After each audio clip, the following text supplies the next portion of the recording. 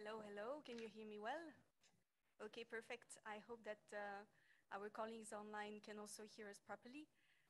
Welcome everyone to the final conference of the QualDeEPC project. We're very, very happy to welcome you all in Brussels today, both on site and also online.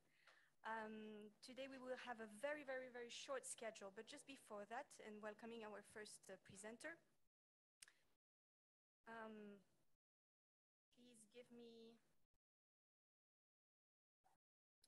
please give me some housekeeping rules. So for those people on site, just respect your time slots as much as possible. And for the people online, we will use Slido in order to have some interactions. So when you join, please keep your microphone off, and you can use the chat using Slido. The QR code that you have here, you can use your, the easiest is very much to use your your telephone camera, scan it, and you will enter the Slido right away. You can also go on the website of slido.com and write in the hashtag EPC for deep renovation. Now, as a warm-up question, please all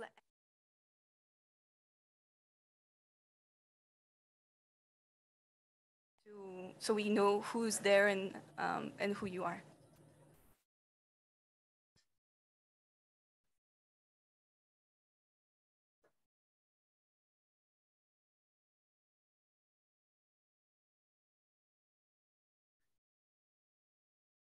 Hello, Miklos.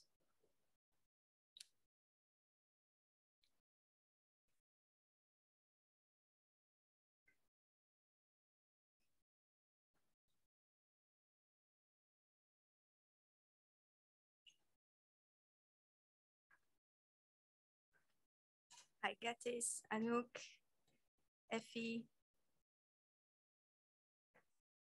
We'll keep some more minutes so the people online can also take the time to do that.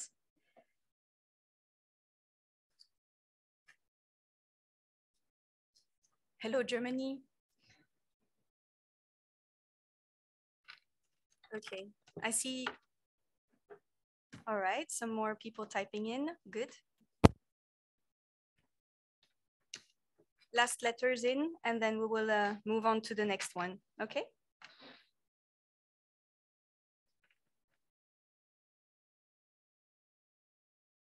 Okay, so we have quite some diversity in the room. I can see people from Belgium, from Italy, from Germany, of course, from Greece as well. That's quite nice. Feel free to type in also in the Slido chat option that you have. So as the day continues, we know everyone. Now I will move on to our first speaker. Here in the agenda, it is Angelina Tomova from the Energy Agency of Plovdiv. She will introduce us to QualDeEPC, to our famous 7 priorities that we've been advertising quite a lot. Later on, we will welcome Stefan, who will present our policy recommendations. And then Andreas, I'm terribly sorry, Andrew Stopoulos, from Press, who's here to represent the concerted action on EPBD. And then we'll have a first panel discussion, then coffee break finally. I don't want to show the rest of you right now. So Angelina, please come to the floor.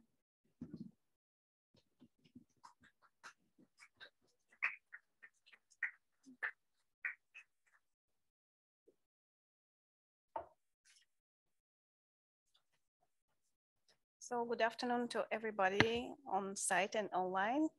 My name is Angelina Tomova, and on behalf of QualDeEPC team, I would like to introduce you to the project and priorities. QualDeEPC stands for High Quality Energy Performance Assessment and Certification in Europe, Accelerating Deep Energy Renovation. It is a Horizon 2020 project with a consortium of 11 partners from 7 countries: Belgium, Bulgaria, Germany, Greece, Hungary, Latvia, Spain, and Sweden. The project is coordinated by Wuppertal Institute in Germany. The consortium works on the EU convergence of the building assessment, the certification and validation of quality enhanced performance certificates of buildings towards the deep energy renovation. The aim is to create a consensus between the recommendations and the deep energy renovation towards the nearly zero energy building stock by 2050. To create this consensus, the participating countries has established a dialogue with stakeholders at all levels from the very beginning of the project. And in each partner country, we have set up a national expert fora with energy auditors, consultants, building expert, and building management associations.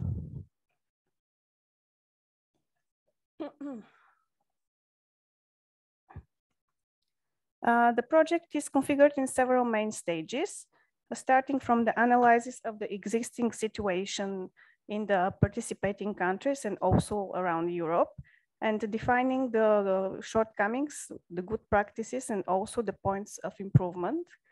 Then we have developed and tested concrete proposals and tools how to improve the EPC schemes and adapted them to the countries before we try to implement them.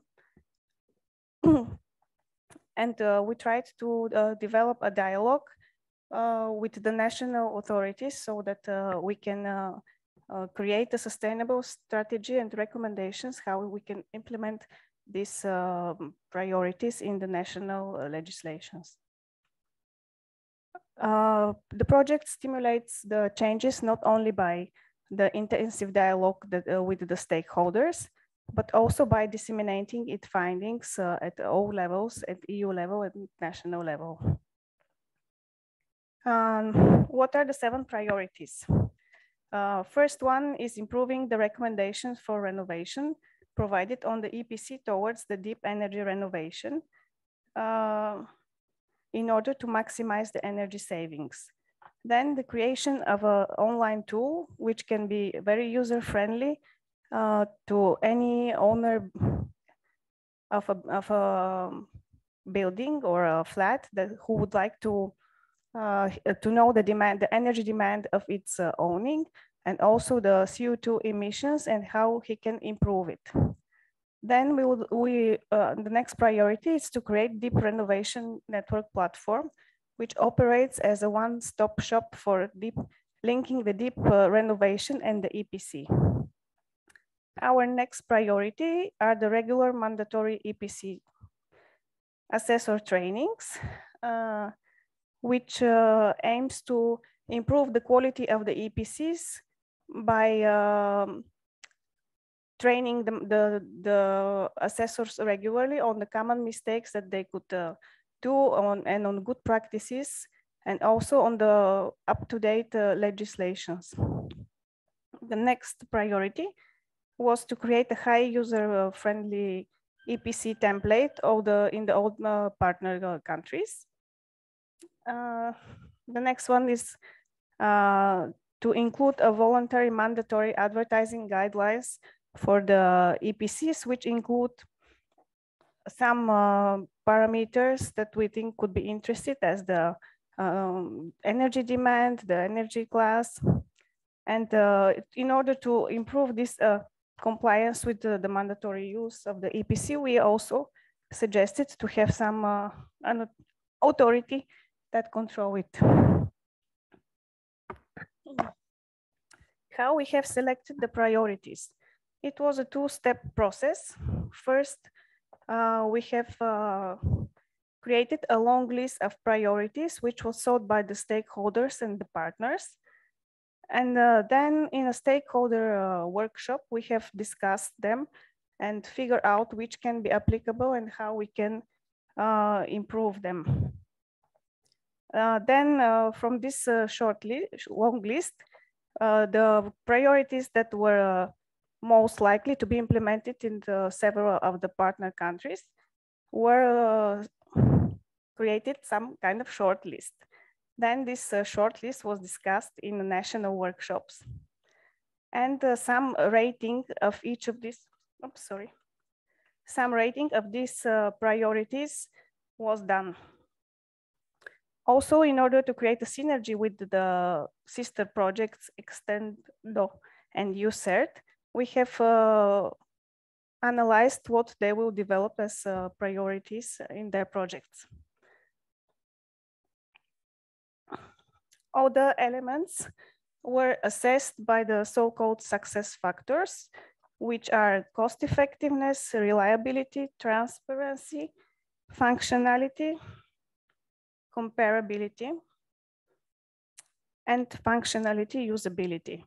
The criteria, the priorities that we have preselected received a score regarding these success factors. And the overall score was taken for the analysis. The higher the score was for each priority, the more positive is that this priority would be selected. You can see on this slide some EPC elements selected as a priority for improvement by countries. Then after the success factor, another very important criteria was the ease of implementation, which was ranked from 1 to 5. 1, it's the easiest. It means that it is very easy to implement, and it was also done for various elements.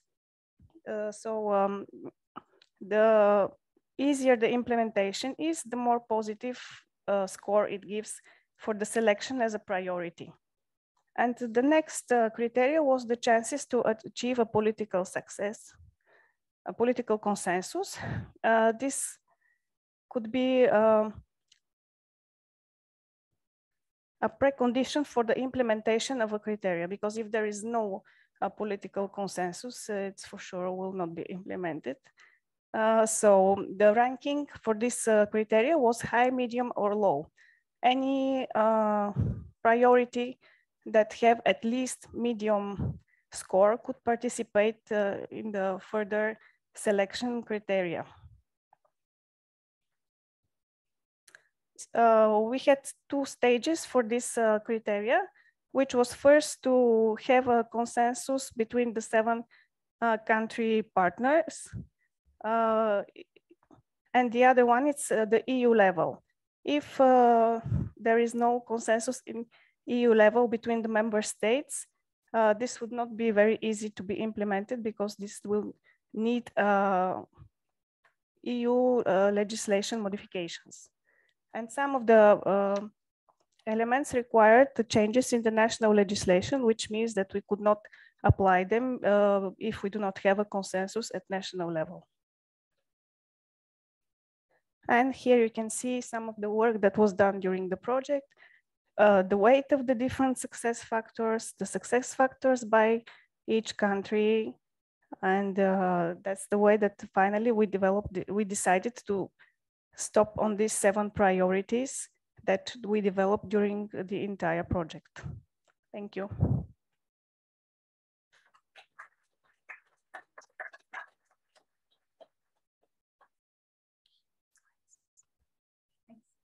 Thank you, Angelina. We have a question on the poll. Quick, because we're already running late. Which of the priorities that we've presented you is the most interesting to you? Go to your votes. Right now here we have displayed 5, but the 7th options are there. Just scroll down. You should see them all.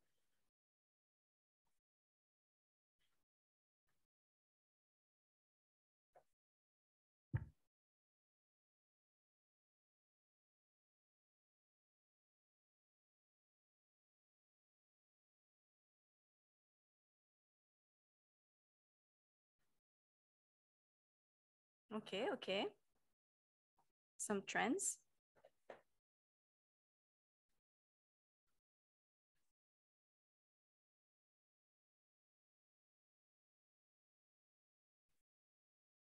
For more answers, okay.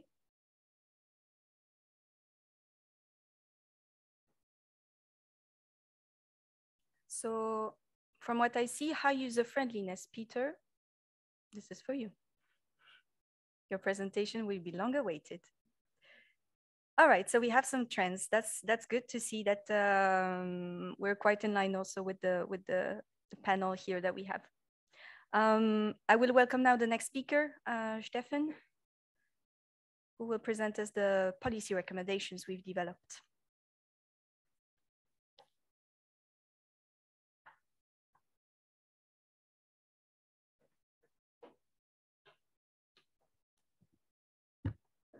Thank you, Clemence, for introducing me. My name is Stefan Thomas from the Wuppertal Institute in Wuppertal, Germany. And I had the honor and the pleasure to be the coordinator of the QualDeEPC project. And now we'll take the opportunity to present to you the policy recommendations that we developed based on our 7 priorities.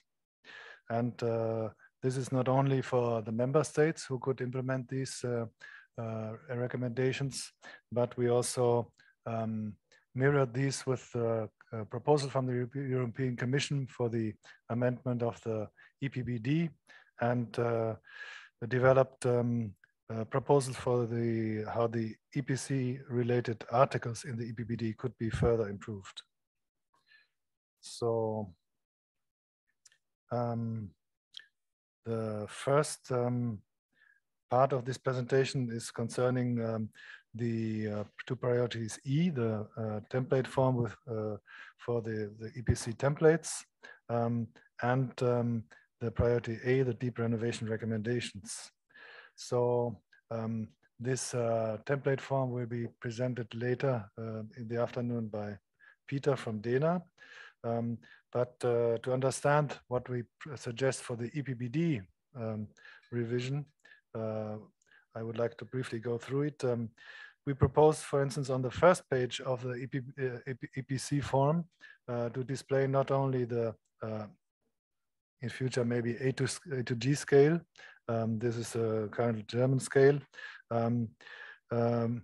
But also not only for the current state of the building, but also after implementing what we call the main option is a combination, a recommended combination of energy renovation actions. So to have an easy visibility of the potential improvements in the in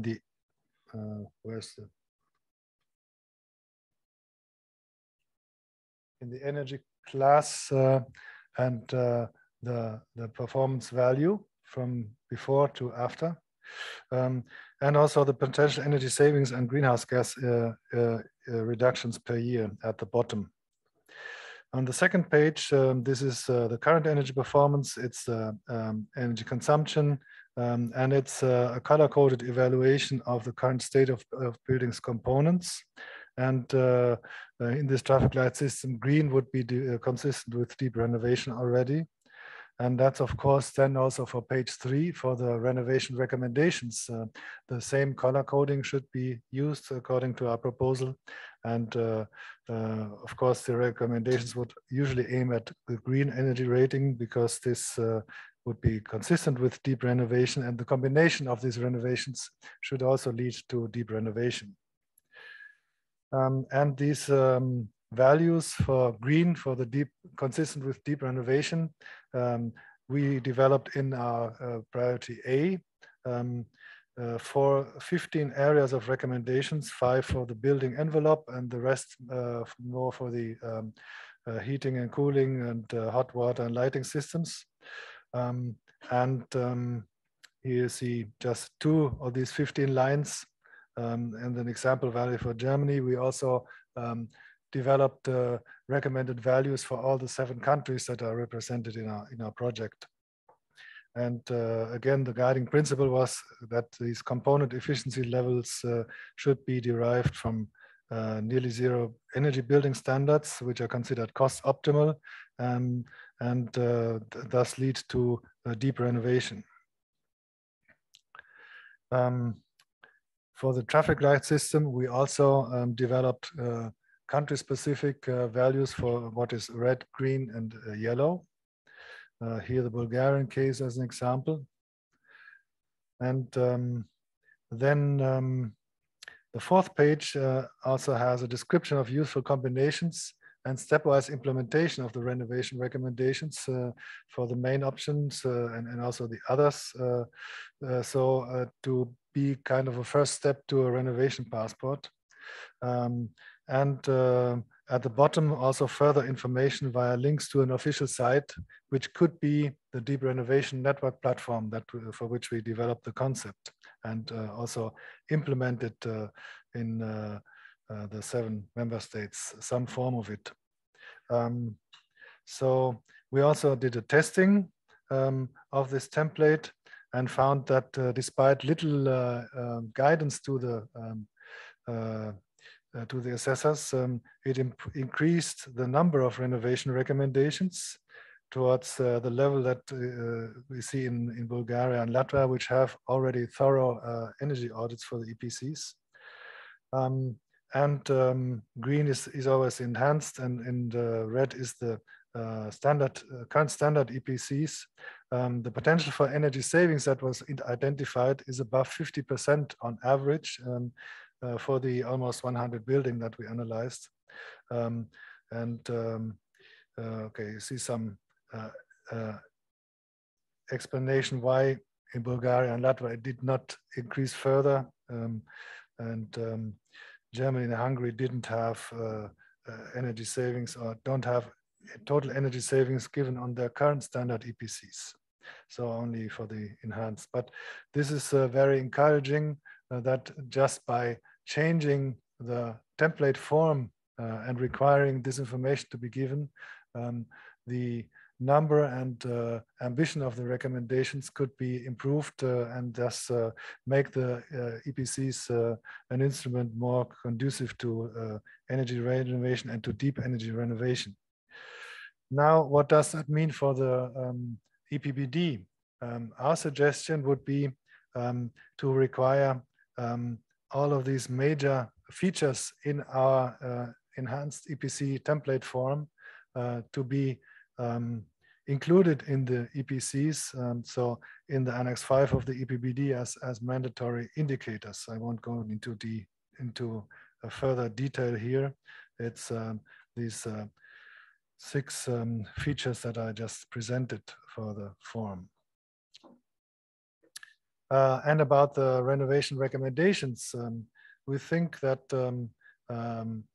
the Article 16 or a new 4 or a new paragraph should specify more detail about the renovation recommendations on the EPCs, namely that the energy efficiency levels to be recommended would be conducive to deep energy renovation, and then that the EPC assessor should include all potential recommendations that are needed to achieve NZEP standards, or in the future ZEP standards, zero energy buildings, and also clarify, however, whether these recommendations are cost effective on their own or only with grants that are financial incentives that are existing at the time of issuance of the EPC, and whether they these measures and their costs are independent of major renovation going on anyway, or have to be carried out in connection to these, which is actually already now specified in the EPBD. Then we also think that the EPCs should also give information about co-benefits of building renovation. So member states should develop methods and data and require the use of these. And of course, in the training of independent experts, member states should include all of these into the mandatory periodic training that we also proposed. Then, independent of our 7 priority areas, we came up with 3 additional policy recommendations regarding the EPBD. The first one is about the definition of stage deep renovation. We think it should be more open and not only linked to the renovation passport as in the Commission's proposal, but saying that it means several renovation steps carried out in several steps that each achieve energy standards for the elements that are consistent with deep energy renovation.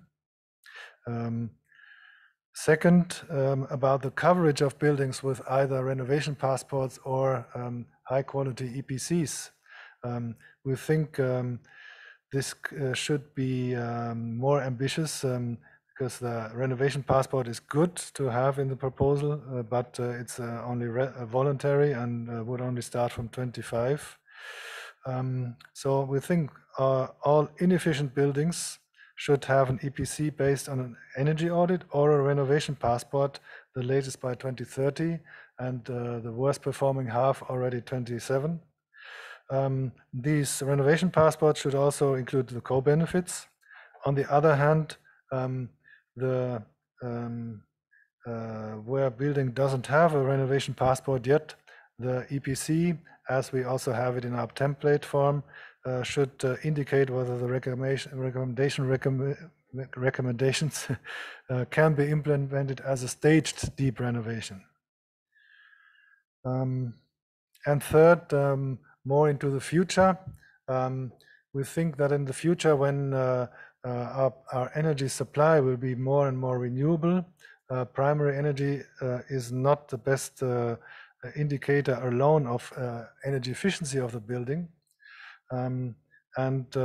Therefore, we suggest to analyze if in the future the energy performance and the classes could be split into an energy efficiency class, which is based on the heat and cold input that a building needs, and a climate class based on the greenhouse gas emissions of the building, but also that still final energy demand per year or per square meter, both per square meter and year and per year should be given, because that is more informative for the energy costs and thus for real estate transactions. So this was on the link between the EPCs and deep renovation and our 2 proposals of the improved, enhanced EPC template form and renovation recommendations.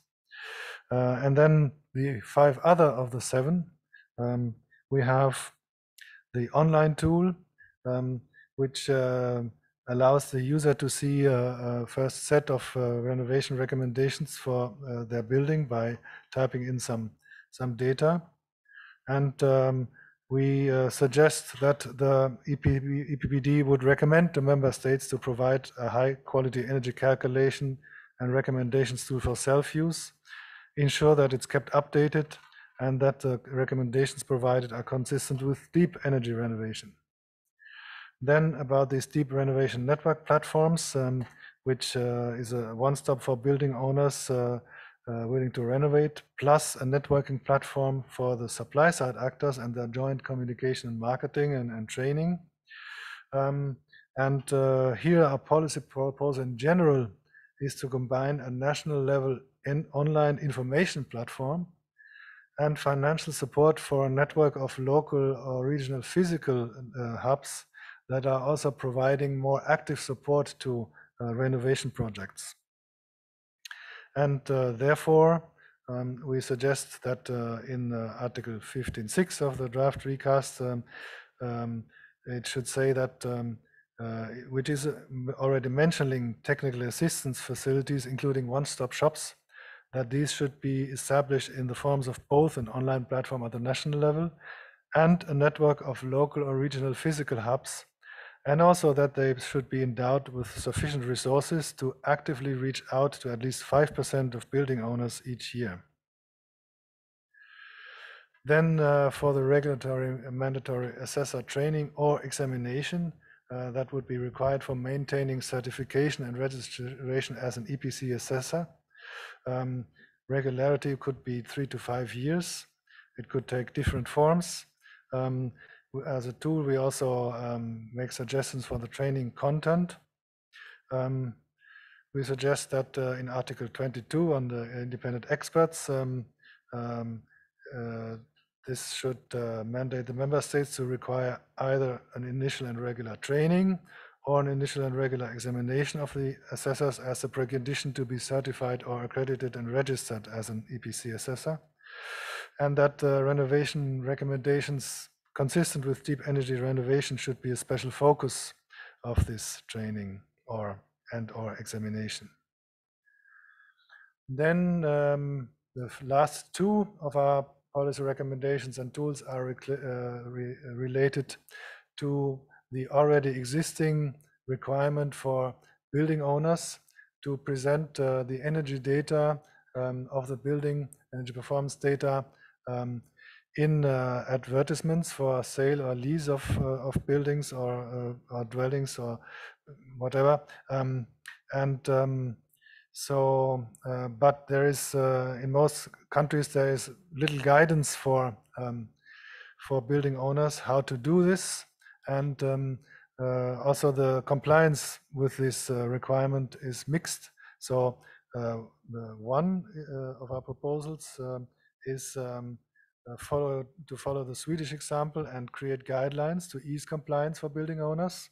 And as a tool, we have here points for content and also for publication on the right side. And finally, we also made a short text proposal for how these guidelines could be made mandatory. So not only the publication of the energy performance data themselves, but also the use of the guidelines to ensure that it's compliant. And so Article 17 of the draft recast could include a provision that would require the member states to create such advertising guidelines and to consider making their use mandatory.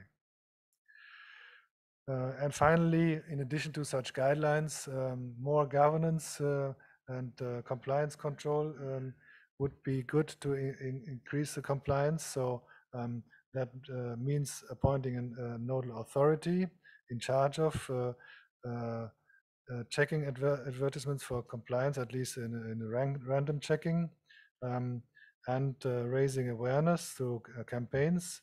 Of course, they need adequate financial resources and manpower for that. And then they should also be involved in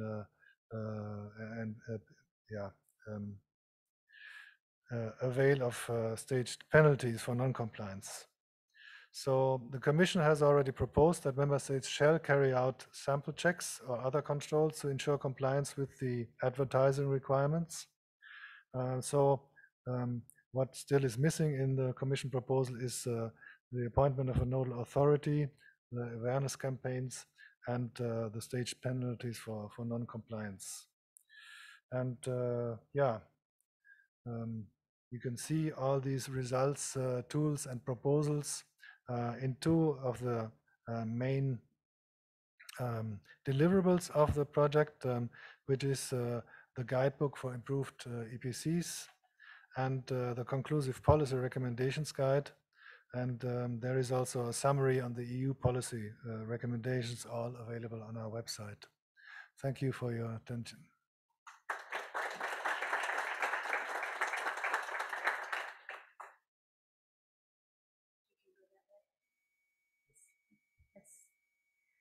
Less dangerous. Thank you so much, Stefan. I wanted to ask you which of those recommendations you wanted. So unfortunately, we don't really have time for that. So I invite you to go on the chat and write down which one of those priorities you find the most interesting, the most useful in your everyday life, either as a person that would use an EPC or as a professional. We will now go with the next presentation. So Andreas, I welcome you here.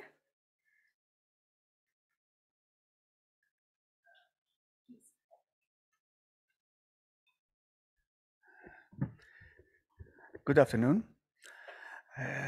I am here on behalf of the CA-PPD to give you a brief idea of the work that is being done in this project.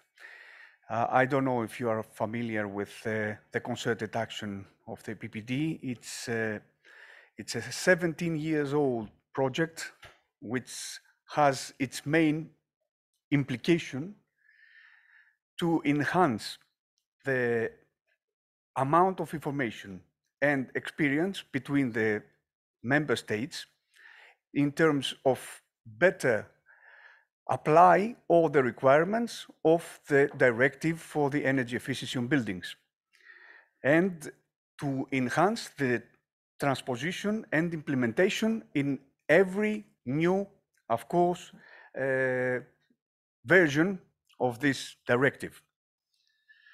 So you probably understand it is a huge one. You can have a look at the specific objectives that, apart from the main one, has to achieve. The main one is, and the most important, is that all member states be able to have the same understanding in order to cope with the new regulations, the new requirements regarding the energy efficiency of buildings. How we can do that? By many, many reasons, many, many means as well.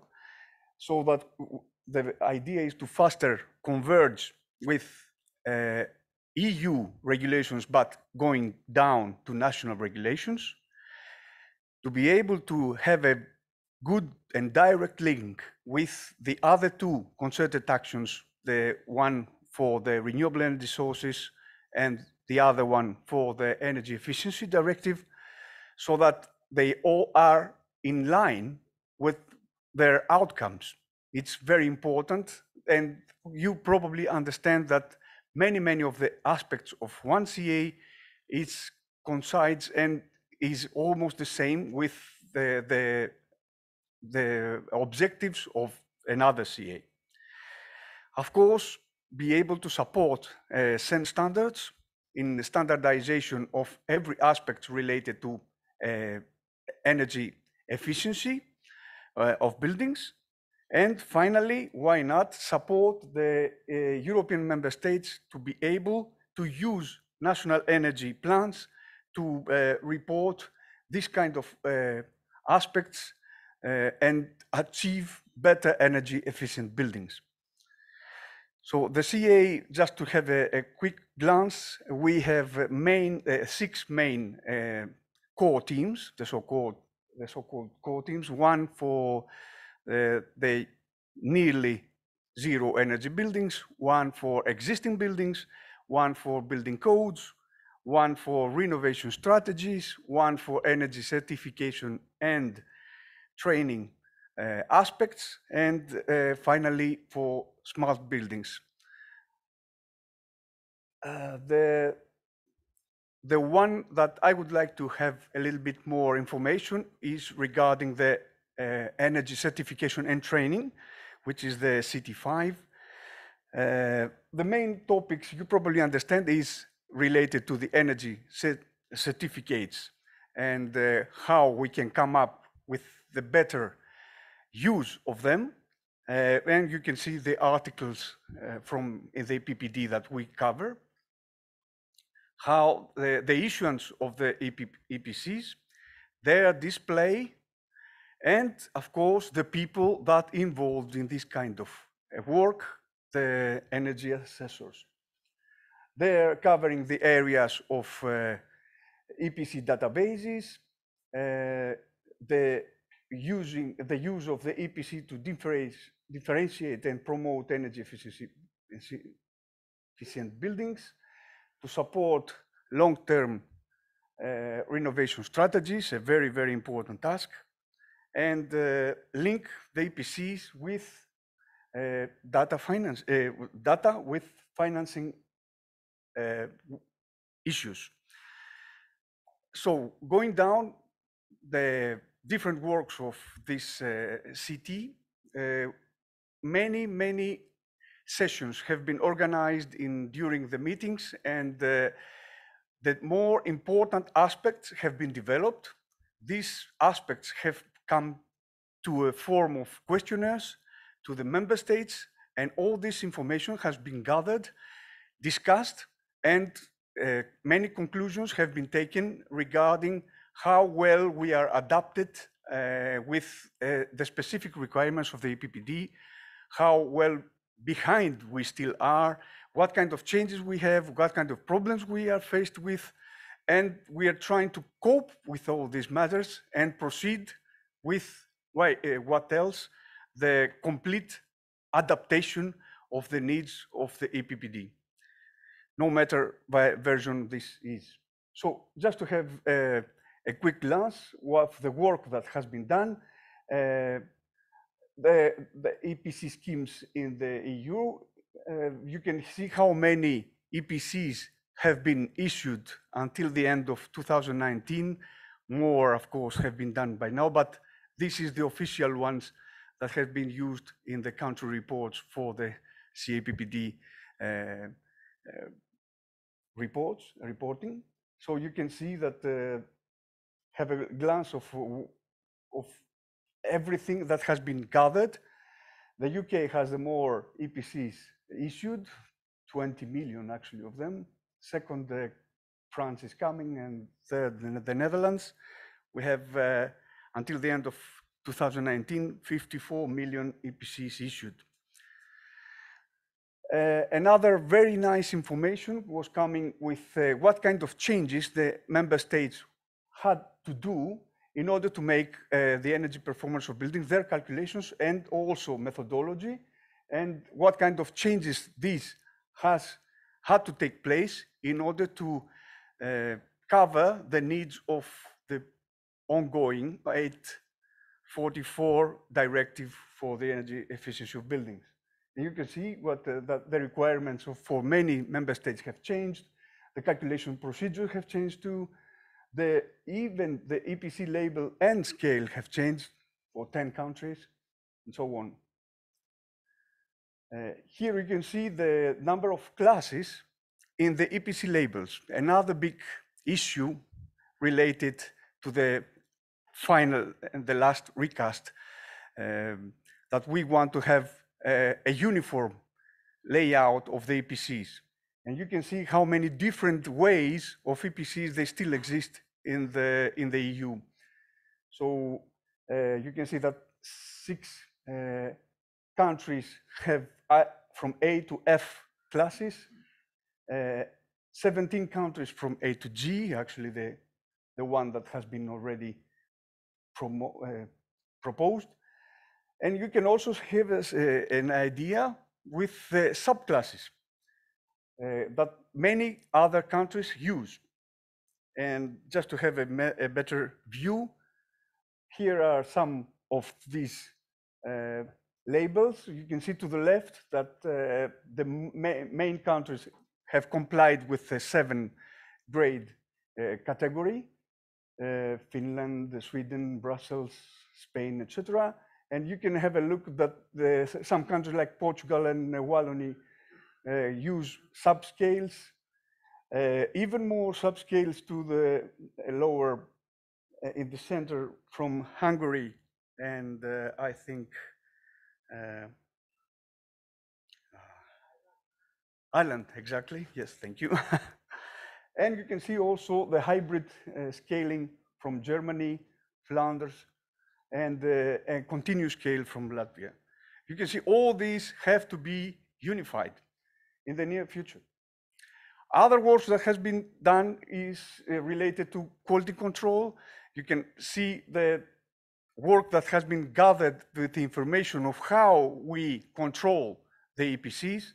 To the left, you can see that this is more from the practical part, and to the right, the group 2 is mainly for the theoretical background and legislative information.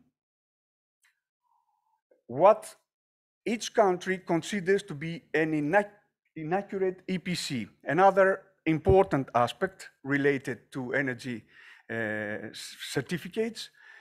You can have a look that many different ideas exist because this is another matter of national acceptance.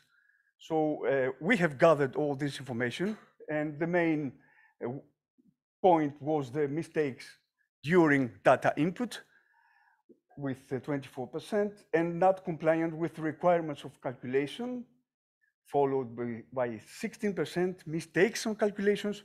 This also shows the difference of how deep the calculation software is controlled too by some countries.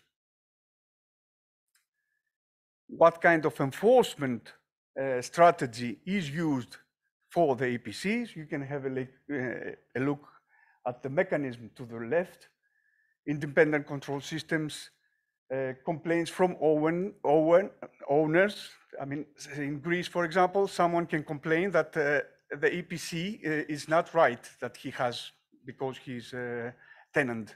And in that way, you can, the national authority has to go there and check the EPC. Certified companies to use EPCs, inspection, control, verification, training of experts, while sanctions comprise all the possible ways to enforce the EPC. Regarding experts now, a lot of input has been given regarding energy experts, and every country has different layers, different, let's say, layers, I would say. One expert cannot do any building. If he is more experienced, he can do bigger buildings or more complicated buildings. So you can see the difference in the layout to the left, while the number of the EPC assessors exist in the EU until the end of 2019 always. Italy actually has the most EPC assessor with 103,000, and we have a total of 160,000 experts. Regarding the databases now, we have done a lot of work with the databases. What kind of information these databases gather so that we can take it into account. You can have a look at how many countries, is the result, have taken what specific parameter. In that way, we can take into account and use it the way that we want. Another important thing is, what is the number of variables that are used in every EPC? You can have a look that there is a big variety between how many one country of variables uses and the other. You can see that they range from 30 up to 750 in Belgium. And the sizes of the databases, very important aspect. Another very important aspect is this one. What kind of input can come in the EPC database and what kind of output, and who is giving what. So the blue is incoming information from an outside database regarding governmental offices, and the red is information that goes out to somebody else. The information is provided to somebody else. So you can see the big variety that exists regarding cadastre or land registry, academia purposes, statistical offices, renovation roadmaps, etc. You can also have a look at the link to the renovation strategy. A lot of work has also been done first to try to link the EPCs with renovation strategies, and now the boost has to do with the relevance of the EPCs in renovation strategies all over the EU to boost it the way we can. How we can do it, you can see with the following bullets. But unfortunately, I don't have enough time, so I have to go forward. You can see also another part, how we can use the EPC as a communication tool. A lot of work has been done to understand why we have these EPCs in terms of member states, or always, because it is mandatory, the majority says, because they want to improve the buildings, etc. And we come up with some conclusions of what we can do in order to improve this communication tool.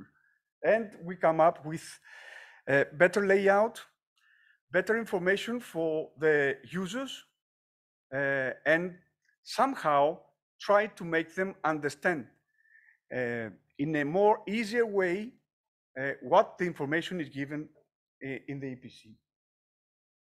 All this information has been gathered, and just to have a quick glance of how much work has been done just in one subject, which is the energy performance certificate schemes, you can see what kind of discussions have taken place, what kind of conclusions have been driven out of these discussions, and some ideas for further work that is already been done or will be done in the next CA-PPD, which is starting this month, actually.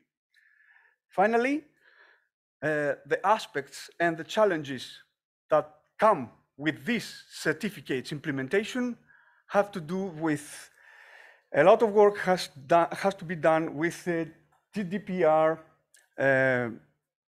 directive.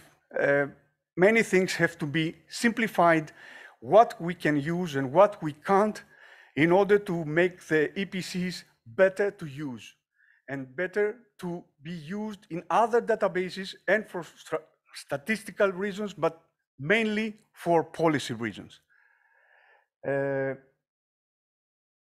We need further standardization, it is clear. We have to make the EPC data consistent, and why not more benchmarked across the whole EU. The active involvement of the owners is a very, very important task. It is a very difficult task. It is an ongoing task for many, many years, and still will be another task for the next project. Because if we don't persuade the owners, then we don't gain anything. There is a strong focus for EPC digitalization, because not all countries are in the same level in data input and gathering.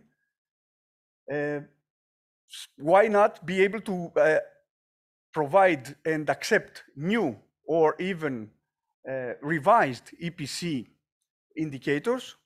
You probably understand you probably actually weight the implementation of the SRI in most probably in the EPC and other indexes as well, like the comfort one, the global warming potential, and so on. And the building capacity of the assessors is another very, very important task. And of course, the EPC have to be more closely linked with the renovation strategies for every country. That was more or less what I wanted to say. Thank you very much.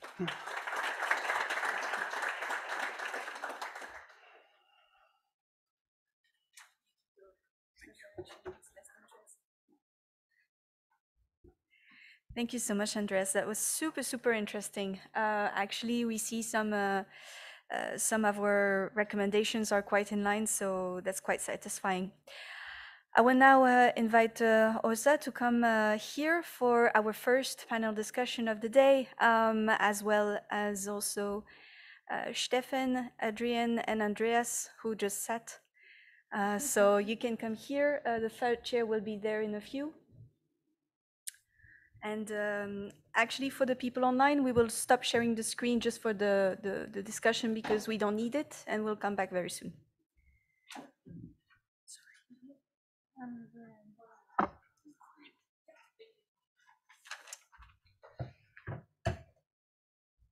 Well, I introduce myself in the meanwhile here. My name is Åsa Wahlström and I work at CIT Energy Management in Sweden. I'm also a professor at Lund University. And now we have many chairs. Okay, that's okay. We should have a little panel discussion here, and I want to welcome our panel. So we have Stefan Thomas from the first from the Wuppertal Institute, and then we have Adrian Joyce from EuroAce and Andreas Andratsolopoulos from CRES. And first, oh, sorry, when I was too close. First, I would like you one by one to tell a little bit more why what you are working with, especially consider the EPCs and buildings. And Stefan, maybe you can start. Well, yeah, and I'm sitting here a bit unexpectedly because unfortunately Pau Garcia Audi from the European Commission, who was invited and agreed to participate, couldn't come for this panel discussion. So yeah, I'm, as I said, I'm the coordinator of the QualDeEPC project. Have worked on energy efficiency policies for buildings for many years before that, and that should be enough now. Good afternoon, everyone. Adrian Joyce, Secretary General of EuroAce. Thank you for the invitation to be here. And yeah, I hope that what I have to say might be interesting, maybe instructive. Because at EuroAce, we are an industry association with 15 companies, and we work exclusively on EU-level policy affecting the energy performance of buildings. And next year will be our 25th anniversary, meaning that we've seen every iteration of the Buildings Directive in great detail, and have undertaken a lot of reflection around the EPC, around its format, around its usefulness, around how it could be improved, and so on. So Asa, I don't know if you would like me to say more right now, or Can wait. We can wait because take it to the next. Yeah. Hello, everyone. Again, the name is Andratsolopoulos. I know it's a long one and difficult one, but just to make it clear. So I work at the Center of Renewable Energy Source and Saving in Greece for 29 years now, I think, in the buildings department. So everything that has to do with energy efficiency in buildings was always one of my interests, main interests, I would say. So I have followed all the regulations, starting from the beginning, from 2002 until now. There is a tendency to be more restrictive, the APCs and the whole directive in general, but I don't think we have any choices. There aren't any alternatives. We can see what's going on with the climate and, of course, the energy situations. Buildings still consume a very, very large amount of final energy. So the only way to deal with it is to minimize it, to decrease it. So it is one of the most important subjects nowadays in the EU, but not only. It's global, I would say. Yes, I agree with you. That's why we're here today. The first question here is, what is your opinion of the QualDeEPC's policy recommendations? And which one of the quality recommendations are the most relevant for fostering deep energy renovation? And I would like Adrian to answer on that question first before we get the influence from others. No surprise, Asa, because I'm new a bit to the recommendations, and I think many people in the room are very familiar with the recommendations. Yeah. And actually, in preparing for that answer, the answer to this question, I had a look at an earlier document, the one where you had 10 recommendations, and you've whittled them down to 7. But before I saw the 7, I had already underlined the 3 that I thought would really help. And actually, I have a different opinion to your project's majority. So the one so not in order, I underlined increase the coverage of the building stock first, which isn't even in your top 7. And from our perspective, and I think that's maybe an interesting point to make, having an EPC for every building is a crucial starting point because of the way you therefore gather information on the building stock. Because 20 years on from the first iteration of the Buildings Directive, I'm sorry, I think it's an absolute crime that only 34 million buildings in the EU 26 have an EPC. I mean, it's a crime in my world. So when you consider that there's a dispute, but maybe Vivian knows better about the actual number of buildings in Europe, but the lowest estimate is 140 million. My estimate is 210 million buildings. So only 34 million have an EPC. So there's not enough information about the challenge. And maybe me underlining that maybe points to the research team and the consortium that actually for market actors, having the information is really a very important starting point. So that was the first one I'd underlined. The second one was indeed, we coincide, it's your second one, provide an online tool on deep renovation options. And we have found over the years that building owners and occupants are very confused about what options are open to them to achieve energy savings in their buildings. So having a tool that allows the options to be clearly and simply communicated, which is exactly what I've learned you've recommended, I think is a really crucial point as well. Because there's nothing more demotivating than having your tail up and wanting to do something and then being presented with such a confusing array that you give up. And a lot of people do give up when they hit the complexity wall of this deep energy renovation challenge. And my last one that I'd underlined of the 3 was to improve compliance with the mandatory use of EPCs. And that goes, I suppose, pretty well with the training of certifiers, the enforcement, and so on.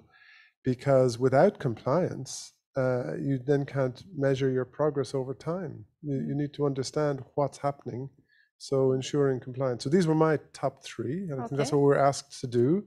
And only 2 of the 3 appear, and the 2 that do appear are number 2 and number 7 in your priority listing. So maybe that's an interesting kind of but all of them is a start for deep energy renovation. All of them, of course. Yes, of course. You must have them in order to go further. So that's good. Andreas, could you comment on that as well? Of course. In my point of view, the majority actually of our recommendations of the project QualDeEPC recommendations are very welcomed. If we want to have a priority regarding each one of them, I would place first, because probably of my background, because it's an engineer, the number 1, which is more restrictive minimum requirements in terms of energy performance. So I find it very, very important to be able to make it even stricter, and then, of course, followed these kind of recommendations. One way or another, we have to do it because of all the current situation we are facing with. And this is the way to do it, by enforcing, these kind of measures. That's a very important thing. Second, however, I would also agree with Andrian Adrian, with the being able to provide to building owners what kind of options they have. So anything that has to do with information campaigns, and of course, be able to get more familiarized with energy efficiency of their own house, not every house, but their own. It's very important because they will see what's their current situation and also be able to explore new and better solutions. So these two, I think, are on the top of my list. Very good. I see that it's in line with ours, but I want also Stefan to tell us your favorites. My personal favorites. Yes. First of all, I'd like to say the listing of the 7 priorities by A to G does not imply that A is the most important and G is the least important.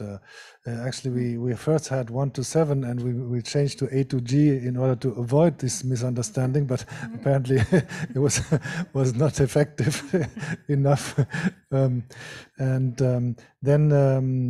Also we have 7 development priorities on which we worked in detail, and we have 10 recommendations for the EPBD. 7 are closely linked to our 7 development priorities, and the other 3 are these additional recommendations for the linking between EPCs and deep renovation.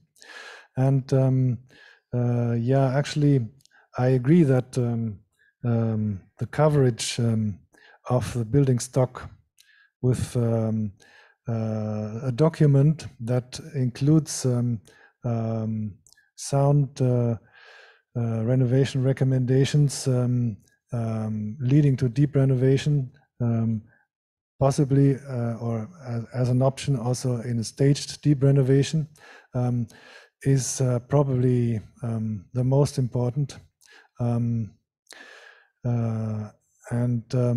So this is why we included this one of these 3 extra recommendations for the EPBD. Cover the building stock by let's say the inefficient building stock, the building stock that is not yet compliant with NZEP standards, with either an EPC that is based on an energy audit and has thus reliable recommendations, or with a renovation passport. So because I mean the EPC has several functions.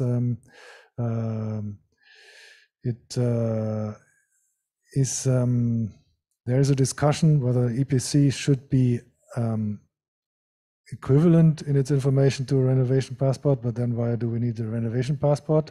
Only for the buildings that are not sold or rented. It's a bit tricky. So some member states already have EPCs that are close to a renovation passport. So for them, it's no need to introduce a renovation passports. Others have very light EPCs, especially those that are based on consumption, the operational rating EPCs. So there, instead of upgrading these, there could be then the focus on a renovation passport.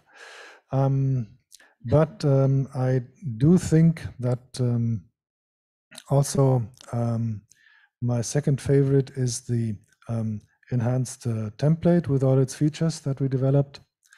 And then finally, the policy recommendation regarding the deep renovation network platforms, including the coverage of the countries with local and regional hubs for building renovation, to actively reach out to building owners, in addition to the information provided by the EPC or the passport, are my 3 favorites in our. And I think we cover most basket. of them now together. Yeah. So obviously it's a good work. I wonder if for what do you think may be the position of the European Parliament when we should do the revision of the EPBD next half year? And especially think if we have any enhancements of article related to EPC and the QualDeEPC's policy recommendation, if they could be included in this one. And then think about the recommendations we have made, the indicators for the template, deep renovation recommendation, and coverage of a building stock with either EPC based or an energy audit or a renovation passport. And I would like Adrian to start with us again. Thanks, Asa. I mean, the whole question around the negotiations on the Buildings Directive are fraught at the moment, and maybe many of you know that. It's not going as we would have liked it to go. And I think maybe it's almost more interesting to talk about that than the actual phrasing of the question, because the European Parliament has as its main rapporteur an architect, urban planner, and ex-Minister of State for Housing from Ireland, a man I know well. And he really has a very good grasp of the challenges and what are the tools that are best suited to leading to higher energy performance in buildings. So has a good political instinct and yet a solid technical background. It's a very unique combination in the Parliament. But in the council formation, if I might talk about the council, I know Andreas in the CA EPBD, a lot of member state experts are present.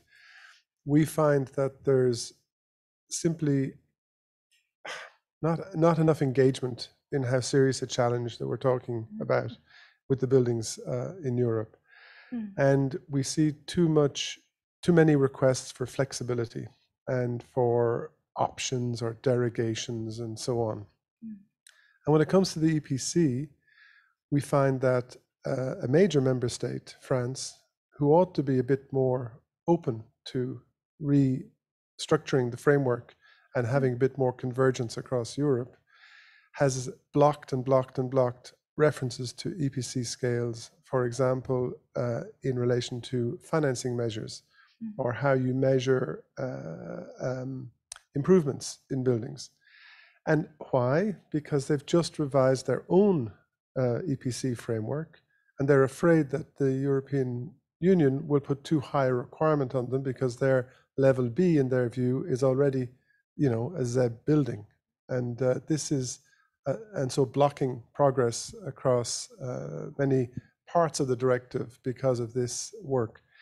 So for me, Andreas, your presentation on the CA EPBD was really interesting, because you pointed out that over the last 20 years, or it's not quite 20, but 16 years, 17 years, the member states have been working closely together in all these core teams. And among the recommendations, or one of the drivers, I don't think you said it was a recommendation, is the need to make the EPC more unified.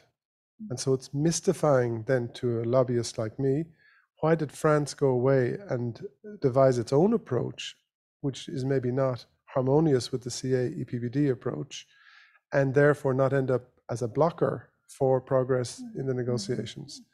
Because I think Kieran Cuff is going to end up in that situation where he will have, as the European Parliament rapporteur, a very strong position on more convergence or harmonization of the scales in his pocket, and he will face a wall with the member states. So I don't know where it's going to go. And I mean, the landing zones are very difficult. And one thing I also learned today that I find really interesting, Andreas, and thank you for that, the presentation, was that some countries have EPCs with just 4 classes. I mean, I think it's 4 scale, 4? No? No. Okay, don't worry. But then the variety of A to Gs is much greater than I think I suspected, put it that way. But meaning that the proposal to go to an A to G scale, with G being the 15% worst performing buildings, is an A being ZEB, is very, very challenging in itself as a proposal that would, to an ordinary observer, seem sensible, you know? So I find the whole thing, of course, fascinating and very engaging, but I'm not very optimistic about those landing zones, which I think is part of the question, Asa, because I think it's going to be a very, very difficult one. And I regret that the EPC looks like it will not have a stronger, more central place in the directive, because the EPC can be linked not only to the renovation requirements, but to the financing of the building and to information gathering that I think should end up in an object that's not yet been discussed, the digital building logbook.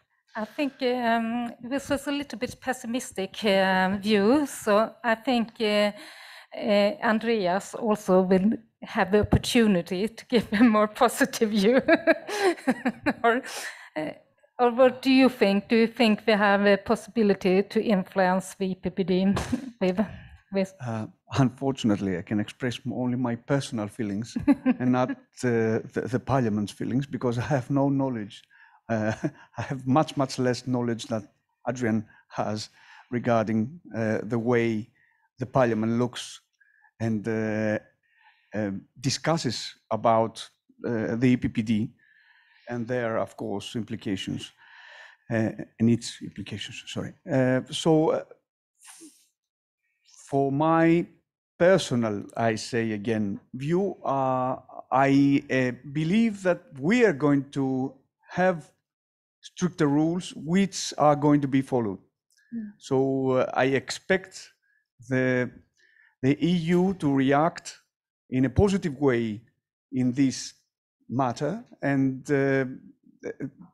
try to enforce the right measures in order to make buildings better. It's not an easy task. Definitely, we are lacking a big number of buildings that don't even have an EPC because they are not obliged to have an EPC, as simple as like that. So that we know in advance in which energy category we are, and then the policy of each country can be adapted according to the right numbers. However, we have a tool, and this tool is the EPC, the current version of it, at least. We want to make it better. I think that the recast of the EPPD, we expect it to come up soon. Perhaps it's not going to be as much with as much requirements as the original text has been issued, but I believe that we are going to have enough requirements to be able to enforce even better buildings in the end of the day, let's say. And I noticed that we are coming back again, that it's important that all buildings will get an EPC from the beginning, but it's too many that we have no idea or no clue of the energy performance. That depends again on the starting point. on the EU's policy, if they want to enforce every building to have an EPC or not. And then it goes down to the country itself. To state that we want to have every building to have an EPC too. Yeah. Stefan, do you want to make a brief comment on what you think will happen with EPPD directive regarding to EPCs? Well, yeah, we know that the European Commission already had earlier had an internal proposal that was more ambitious, and then the Regulatory Scrutiny Board forced them to reduce the ambition. So there are good elements in the original proposal. It's a pity that the Council seems to have followed its usual procedure to reduce ambition or increase flexibility, which may make sense in some cases.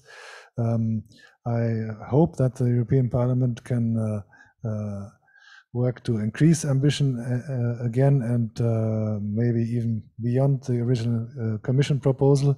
But it seems that there's also room for frontrunners among the member states to show which improvements are possible, and they can also build on the recommendations, the policy recommendations from QualDeEPC, and don't have to wait for the EPBD to make it mandatory for them to do it. Are there any questions from the online audience, or also here from the audience? I wondered.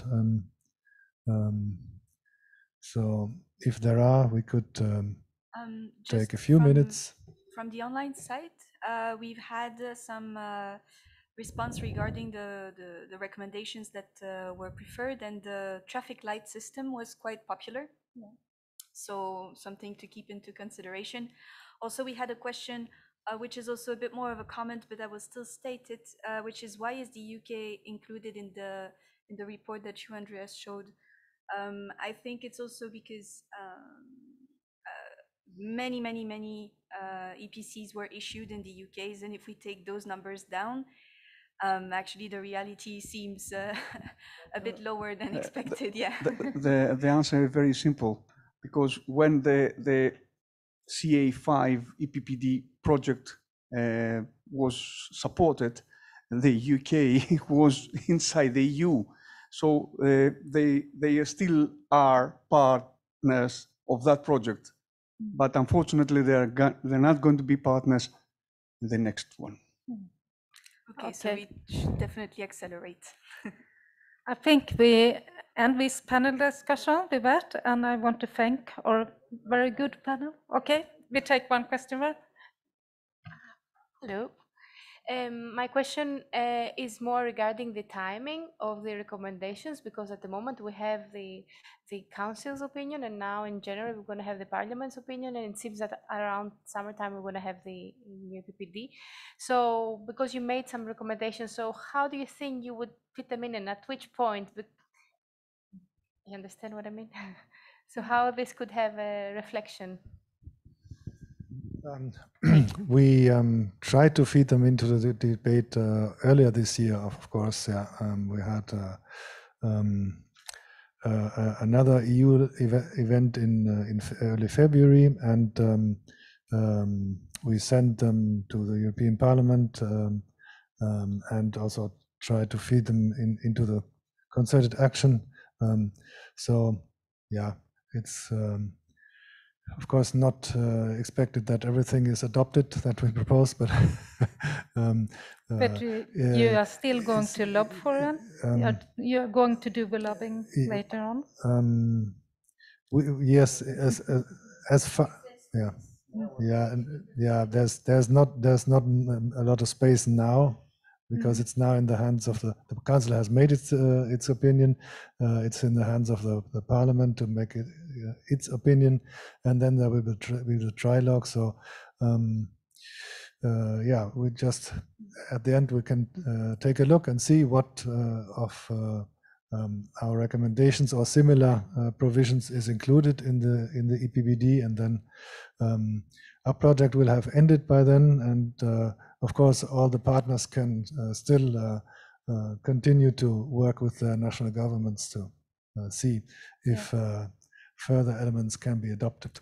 And we are planning to do so in the local, on the national level. Just one final from the online side, very interesting one, in a very just 2 words. Do you believe that it is more important to have EPCs for more buildings, or a better quality EPCs for the buildings that already have an EPC?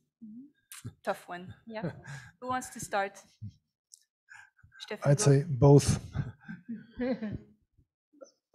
More important to have EPCs for all buildings, and just because on this point it is the member states push back because they say we can't afford to do it.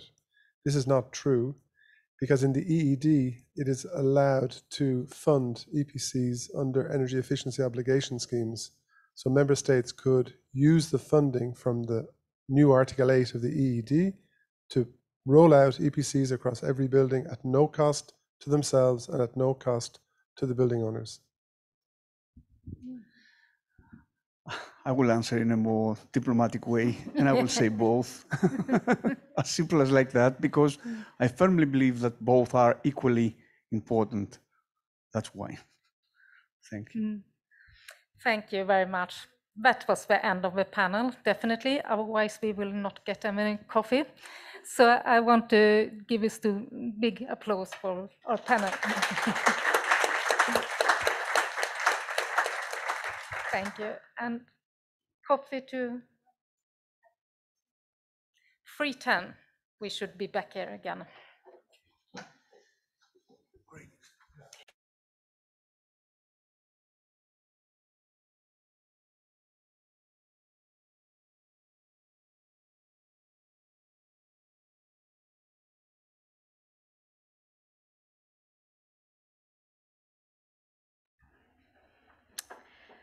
Hello back. I do hope that you had the time to have the break that you deserved. We will continue with our session. First, now we will dig a bit deeper in the online tools and the deep renovation network platforms that we've developed in the frame of the project. So I will first, I will welcome Effie from CRES, as well as Margarita. They will share that first slot, and then we will go on with the deep renovation template, the EPC template itself, as well as the first results that we've had together with Peter and Gattis. Finally, our project officer, as soon as he's arriving, will give a presentation as well. And we'll have the second panel discussion with sister projects, for which I'm super, super excited about. So Effie, I think you're first.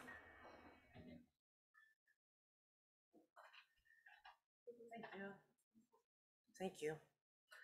Good evening, everyone. For the next 10 minutes, I hope that we'll focus on the online tool for comparing EPC recommendations towards deeper energy renovation recommendations.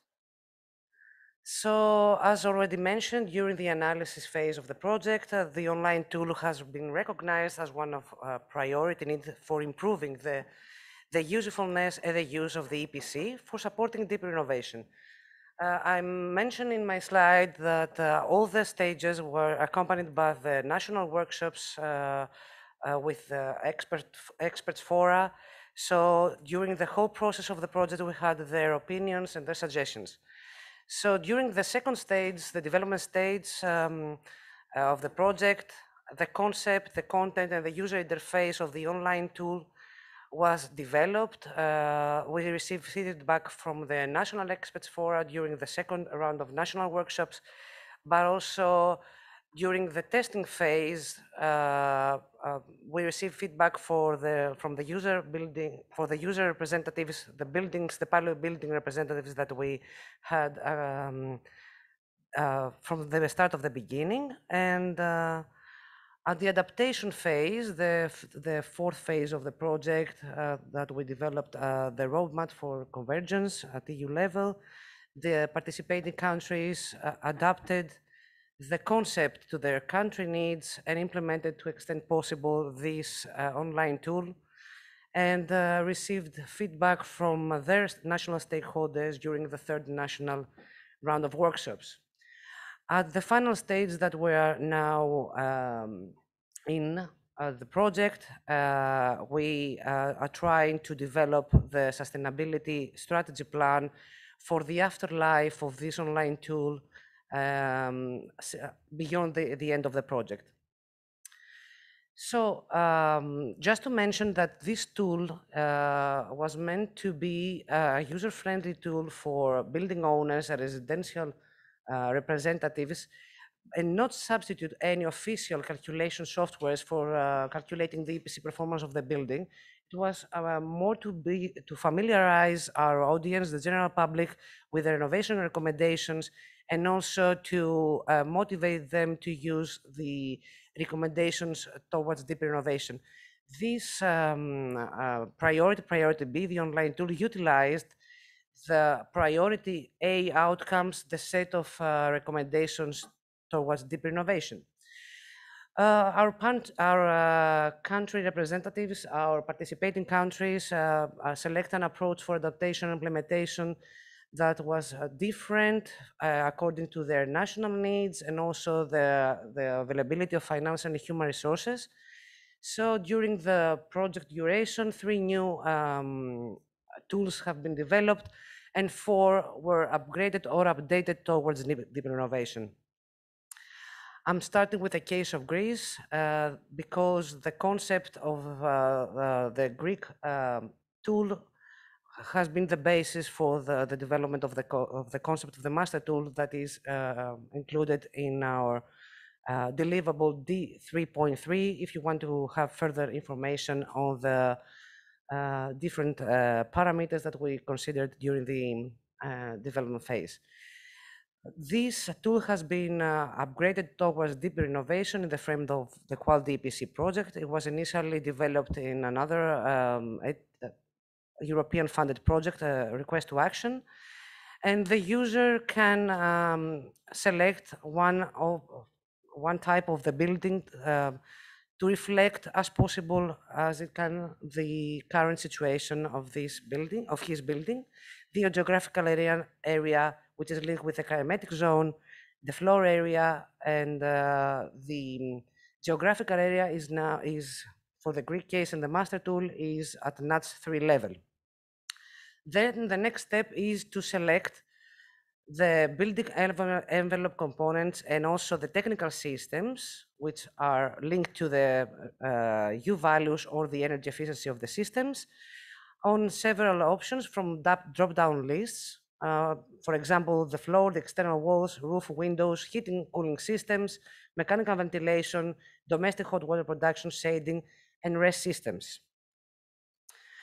When selecting, when the user selects these parameters, he receives an estimation of the current energy consumption and an energy class. Then he runs another set of, he selects from drop-down lists the renovation recommendations that they would like to test, to calculate, and in these sets, the recommendations towards deep renovation are included.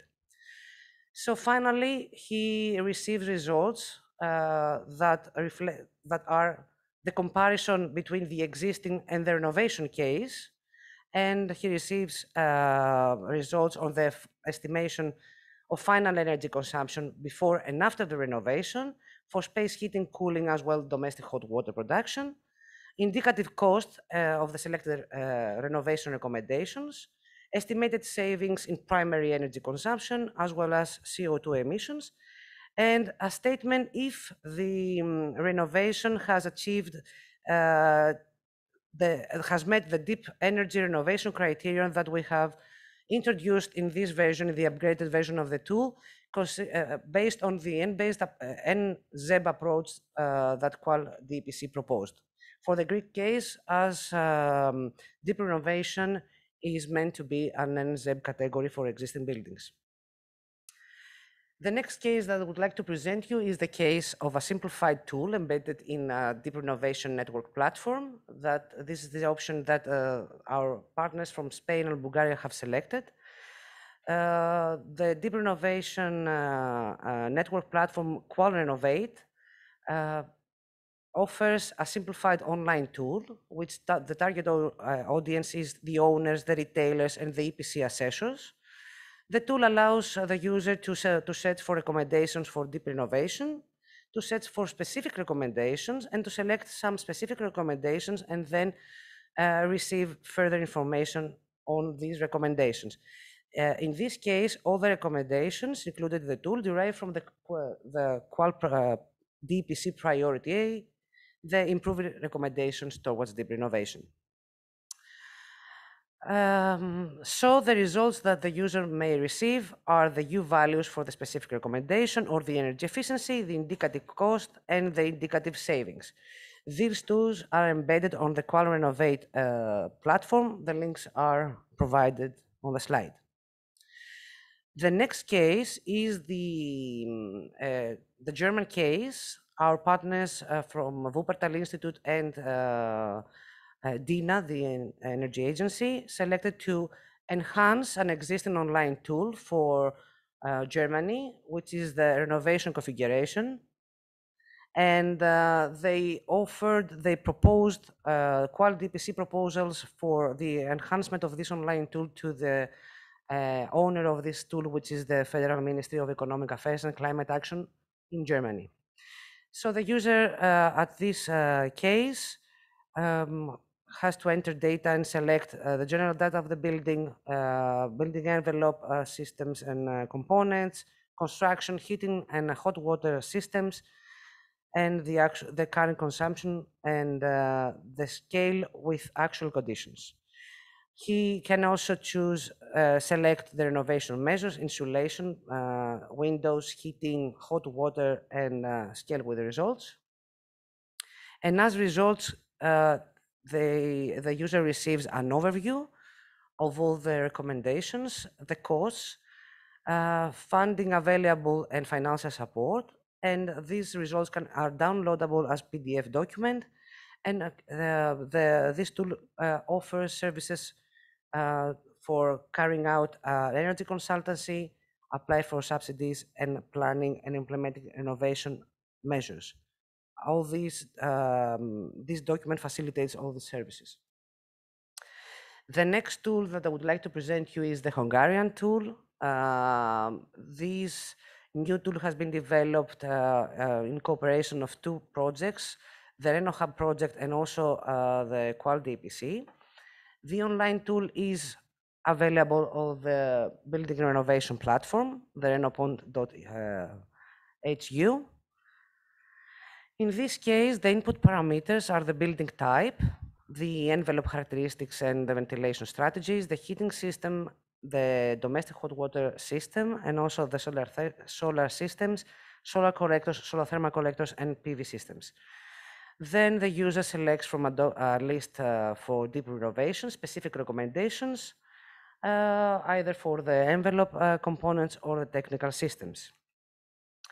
The results in this case are the final energy demand for the building by energy carrier, the renewable primary energy and the non-renewable primary energy demand of the building, CO2 emissions, the classification, the category of the building, the rating of the building envelope by component, the rating of the heating, ventilation, and air conditioning systems, and information of the building if this renovation case meets the requirement for the NZEM building. The Latvian tool was decided to be upgraded, to use an existing tool and upgraded towards deep renovation. It's a downloadable version of the software. It runs locally on the PC.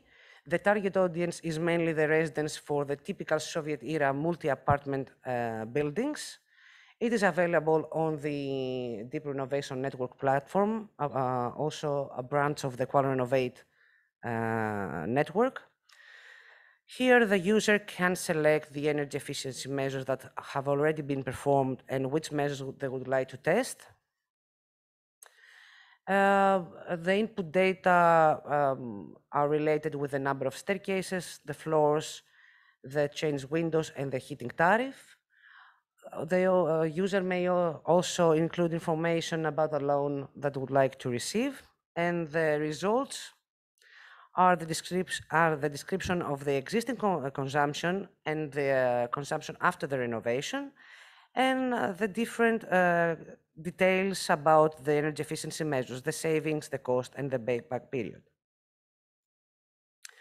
Finally, for the Swedish case, our Swedish partner is working on a different approach by creating useful examples for renovation measures that can be considered as representative for different building types. This is an interactive tool for single-family houses. It will be in a downloadable version and will be available from January at the Deep Renovation Network platform. The main target audience is homeowners and tenants and energy advisors. The user can select the type of the single-family house that It's close to his actual house, the location of the building, and he received some information about the losses, the energy losses on this of the house. Also, he can select, the tool proposes a set of measures that can be implemented, and also the tool gives information about the profitability and the energy savings after the renovation. That's all from my side. I think that I am on time. Thank you.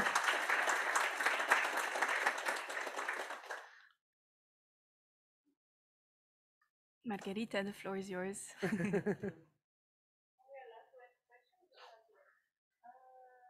I think that when Margarita, after Margarita, should I say?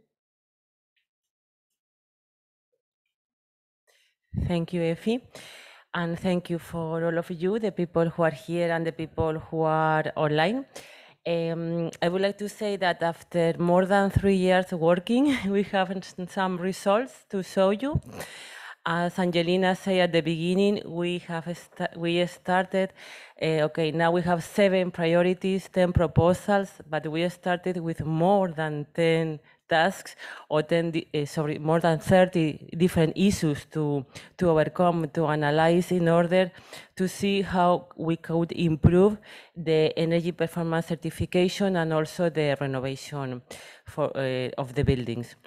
So we have done some work, and I think now with other projects, also with the national authorities, there is a lot of more to do. So thank you. Now I will explain a little bit what one of our, I will say the second tool.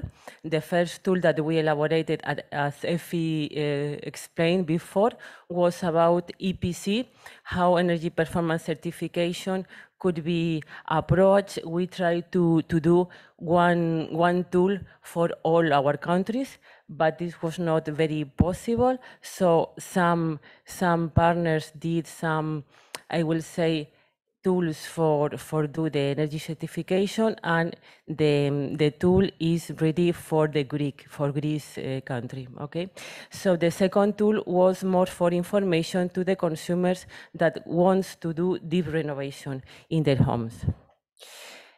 We also have 2 or 3 different approaches. One of them is the creation of a deep renovation network platform in the, I will say, with the same layout.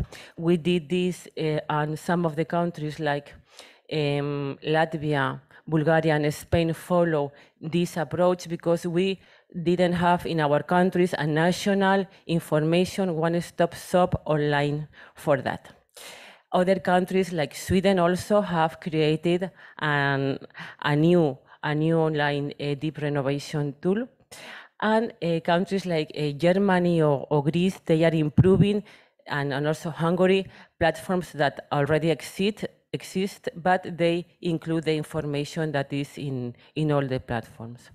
So the main contents are mainly the same, and they are available in the white book. Also, I will say, here is the list. Okay. This is the list with all the links. This is the list with all the links. So you can see there that some of our platforms are finished today, like in Bulgaria, Spain, Greece, and Hungary, and are ongoing for Germany, Latvia, and Sweden. We finished the project in February next year, so I think before January, before February, all the platforms will be available. They are open. You can use them. We are starting to promote them since September this year. So please, you can tell your colleagues, your people to use them. This is QualRenovate EU, the general platform, and there are 8 topics that we are working in them. One of them is about deep renovation general information. The second one about energy performance certificates and the passports. The third one that we have included is about professionals and system suppliers. Also the financing, subsidy and programs, the renovation promotion with some events, articles, etc. Demonstration buildings. One of the parts of our project was to make some pilot buildings. So what we have done is to test our new model of the certificate in some buildings, public and residential buildings of our countries, and some of these buildings are available in these platforms. So you can see real data and real buildings. Also about training opportunities, since the beginning we have spoken about the necessity about professionals, good professionals. We have some good professionals, but I think sometimes it's necessary to update some of the capacities to provide courses for these people. So we here also provide some courses. Some of them are voluntary, some of them are mandatory, depending on the legislation of our countries. Another also renovation platforms. Okay. 1 minute, I finish. This is the technologies and some of our webs. This is for Greece, Energy Hub for All. This was one website that was enhanced and improved by CRES with all the information that I said before. Here you can see. So the energy performance principles, also the legislation, the measures, energy efficient products, the financing tools, etc. And of course, all the online tools that performs this certification are here in each of the national deep renovation network platforms. This one also is very nice of our partners from Sweden.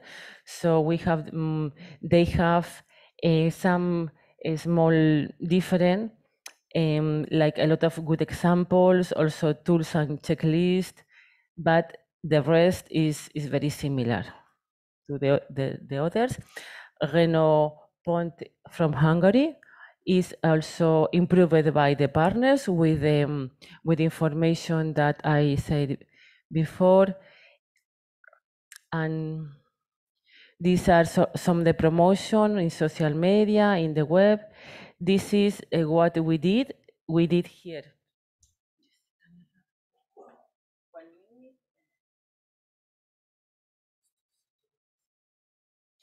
Okay, this is how. Okay, one of our work was to how to propose the recommendations for the certificate for the EPCs. So what we did is that we here include the main improvements like insulation for the facades or the covers, also change the windows, heating system, cooling system, etc. So we make here 2 types of recommendations, and afterwards we provide more information, and maybe Peter will explain later with the certificate. But this is how it looked like in the online tool, and any user or any professional can select the recommendations, and after this web they can find out the several data like the energy savings and the investments. And also we provide other links to databases that are ongoing for further information. And that's it. Thank you. Thank you very much.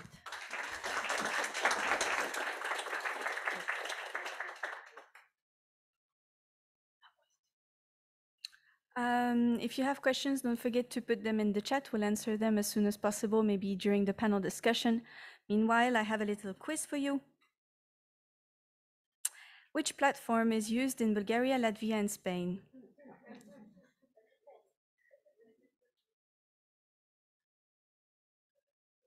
9 seconds left.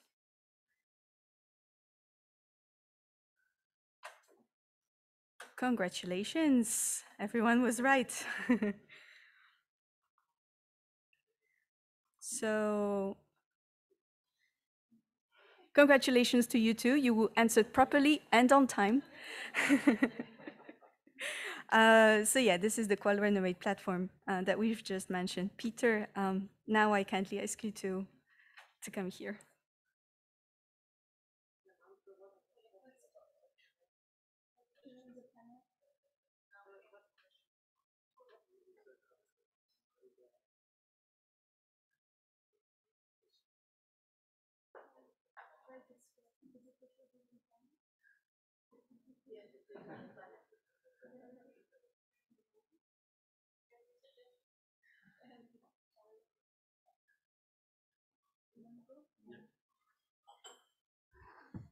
Good afternoon. My name is Peter Panier. I'm from the German Energy Agency, and now I want to talk about high user friendliness of EPCs, or what we think is high user friendly EPCs, or are high user friendly EPCs.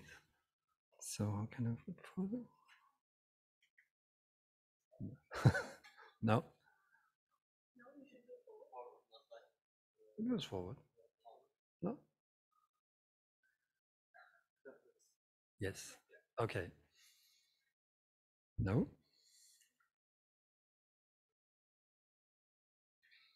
Okay, I think they're missing some slides, but yeah, we developed an enhanced EPC template with 4 pages. I think Stefan talked about it before.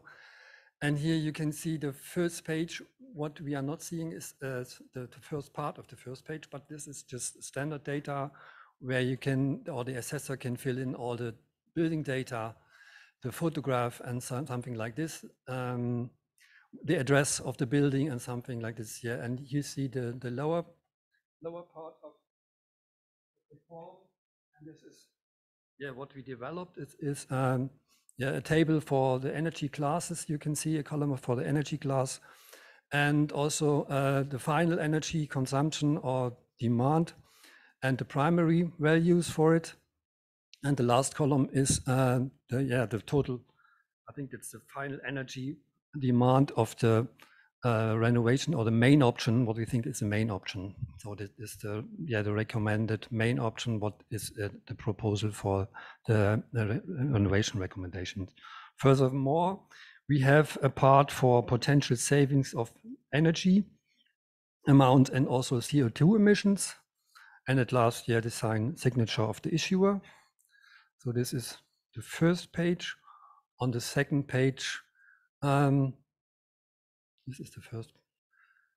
We have general data. I said it before.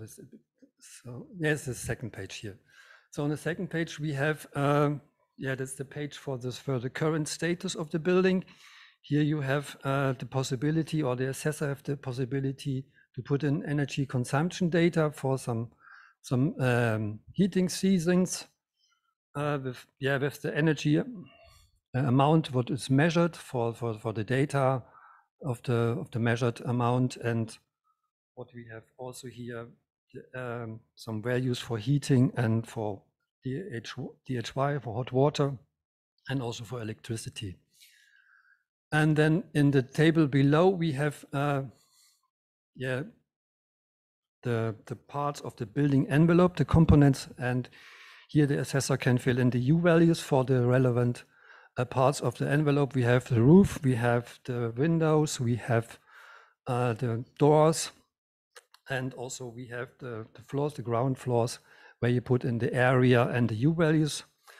And then you have the so-called traffic light values in green, red, or in yellow. And furthermore, below there are the same for the technical system, for the heating system, for hot water, electricity, and ventilation and cooling, and lighting as well. And so these values are based on the EU level for efficiency of these appliances. And you can put it in here, or the assessor put it in here. So we have a similar page for the renovation recommendation of above the building envelope components and as well below the technical system. And in addition to the page before, we have one column with the tick box for the main option. So the assessor can click here the main option. And with this main option, I think he can reach or she can reach the NZEP standard or maybe below. And as well, he can choose or he can here say what is the level of energy efficient, or what is the level of the standard of the elements. So green, if you used green means that you level the NZEP standard for the element or for the system. Yellow is roughly the regulation standards depending on the national standards, and red is significantly below or above of the standard. So that is roughly the system, what we developed. And on the last page, the assessor put all in the description of useful combinations and the stepwise implementation of the renovation recommendation. And also he can separate the main option, and also he can put in all other options. And in the green section, he can or she can tick the relevant requirement. Is the NZEP standard is met, then they will tick this box. And there's also a box for thermal bridging. If you have a thermal bridging, what is calculated, and also for a higher tightness of the building envelope. And the last box is for a high percentage of renewable energy using. And the last part is, there can written some links or some further information, links to subsidy programs, to deep innovation network platforms. And I think that was it probably all. Yes. Thank you.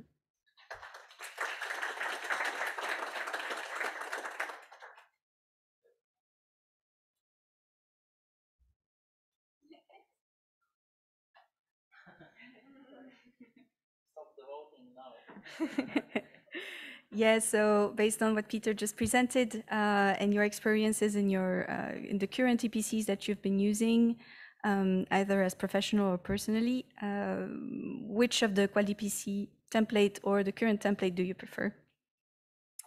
With, of course, the wonderful features that we've embedded in them. Okay, so far 12 positive answers. I keep them. Still a couple of seconds left so that Gatis gets ready to go on stage. I'm not forgetting your question this time, I swear.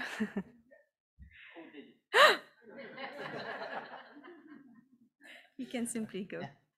So we'll end the Slido while we are still at least 50% ahead with our enhanced EPC. So you might be asking, okay, you have developed a kind of a lot of things, and the question is, are they actually working in real life? So what I would like to introduce to you are the testing in our project, what we did to understand if our improvements actually are improvements, and hopefully they are improvements and not a step back to the wrong way. So what we did in our project, we selected a set of pilot buildings. In total, there were 98 pilot buildings across our 7 project countries, 61 of them residential buildings, 37 non-residential buildings. So you can see the division by country on the screen. Totally, we covered in our pilot buildings 176,000 square meters of conditioned area. So on average, one pilot building which we tested was 1,800 square meters. Little bit less for residential, little bit larger for non-residential buildings. So quite a lot of square area was tested, let's say.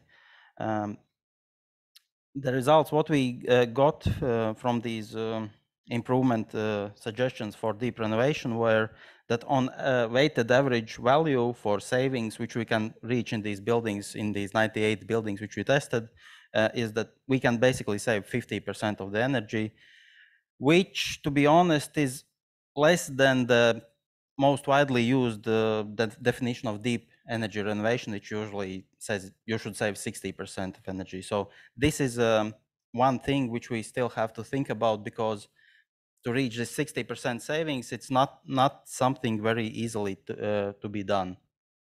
So 18 gigawatt hours per year we can save in our tested pilot buildings. What the testing meant.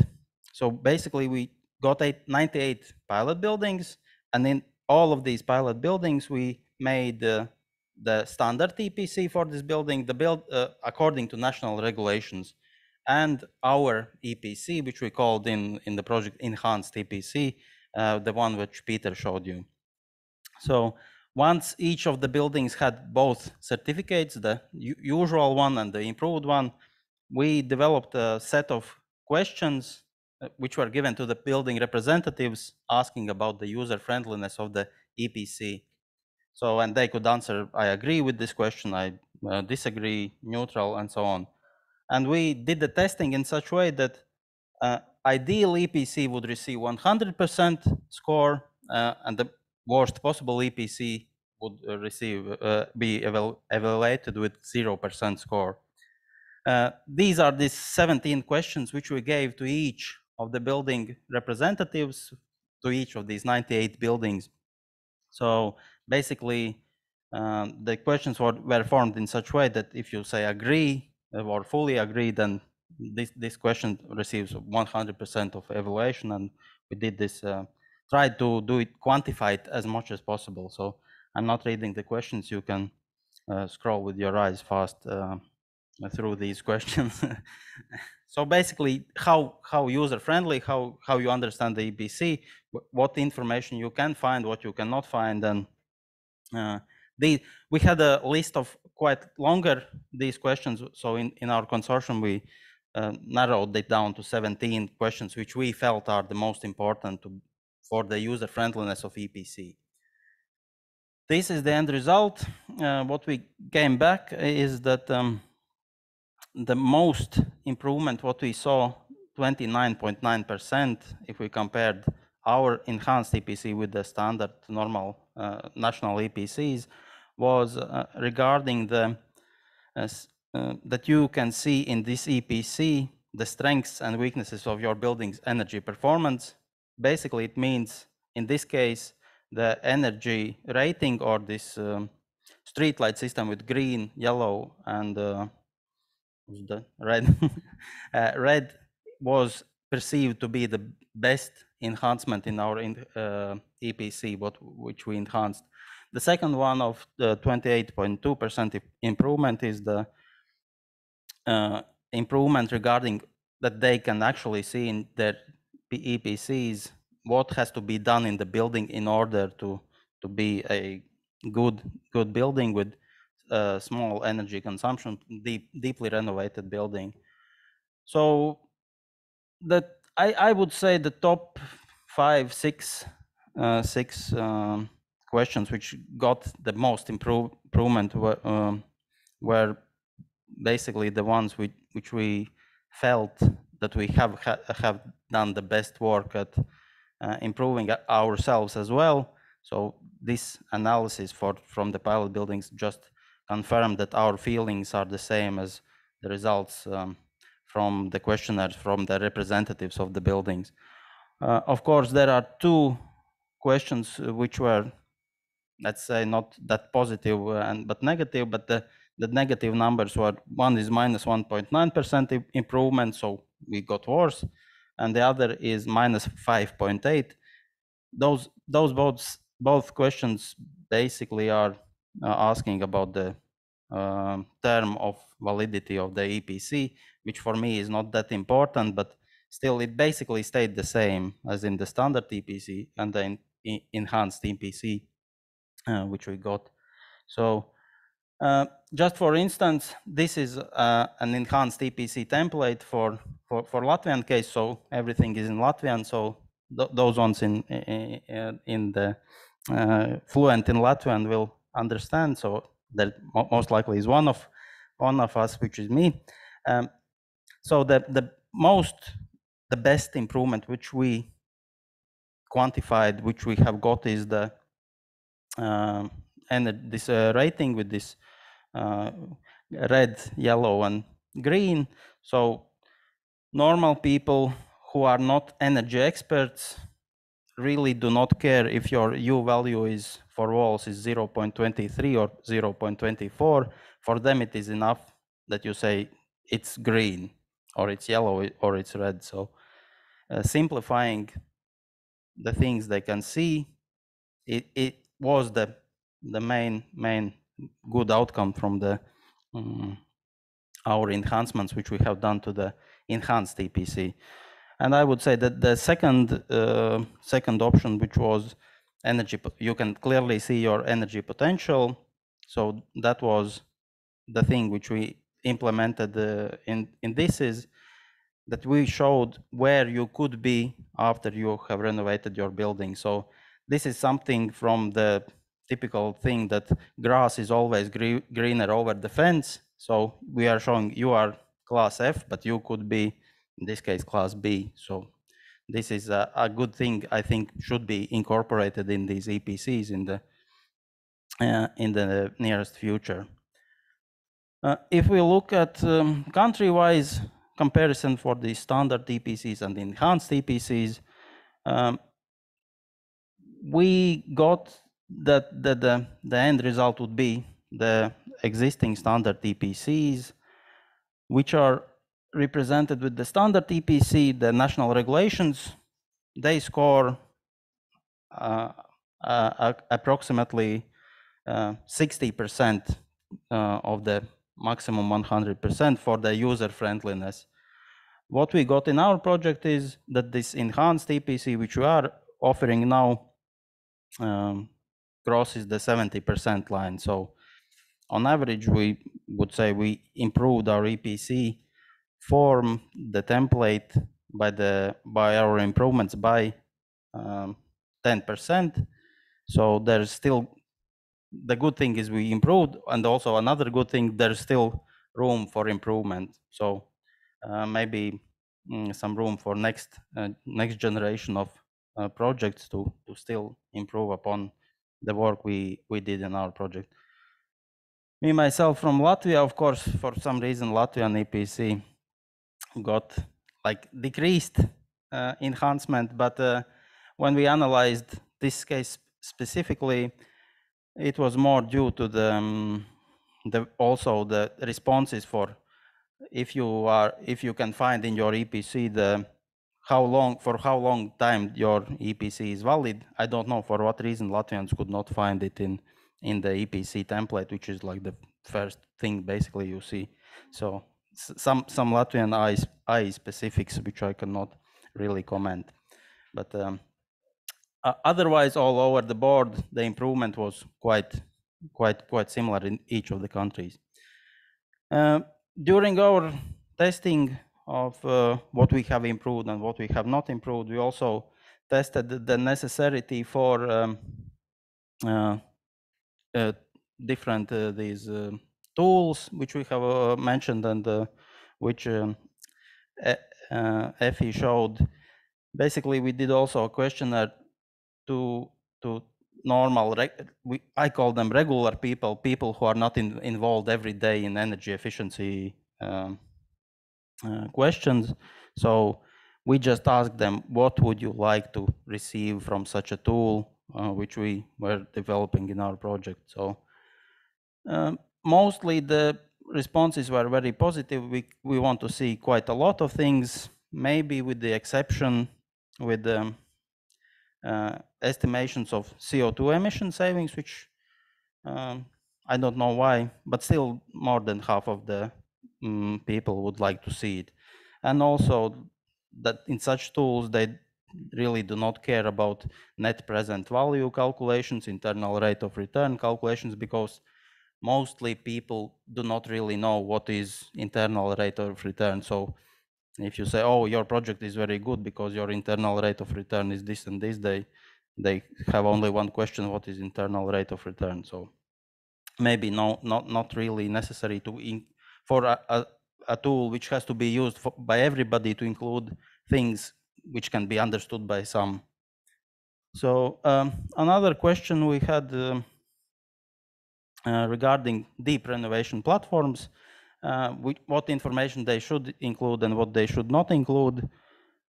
So also quite good responses, like 3/4 of respondents said yes, you should include quite a lot of things in these deep renovation platforms, which were mentioned by Margarita.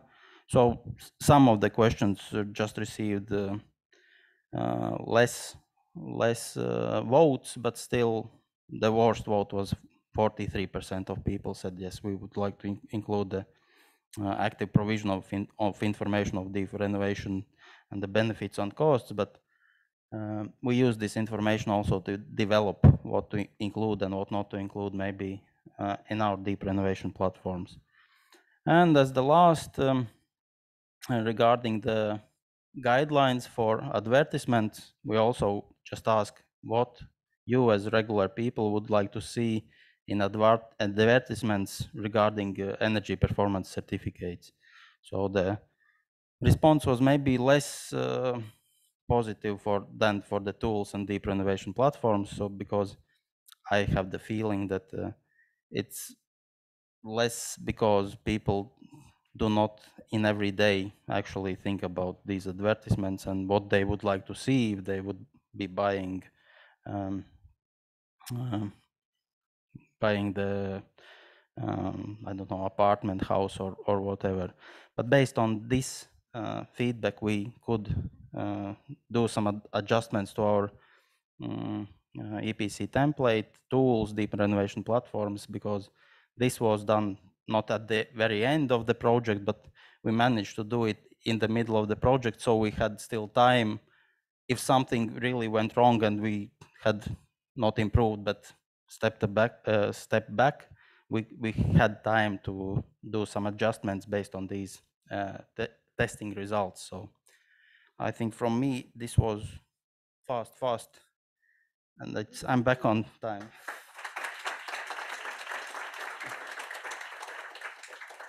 Thank you so much. We're slightly spoiled, but before that, let's go with the questions. So sorry. So you can just turn on your microphone so they can hear. Okay, thank you. So I think my question, sorry, I'm turning my back.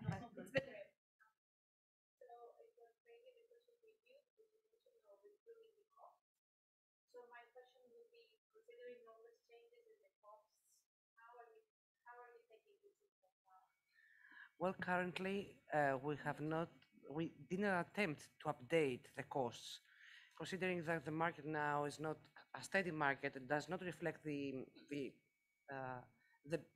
prior situation was not steady. So I think that we are going to change the cost variance in the tool when we feel that the market will be stabilized. I don't think that any changes now could actually considered as everyday costs. Yes, the energy influence. Yes. Yes, and of course, mention that we are no. Just to mention that the costs reflect the prices that building materials and systems have increased. Okay? Yes. Nowhere else. And the prices have been set with a 2020 year baseline. Okay, so many changes have been taking place, but we have taken place that year.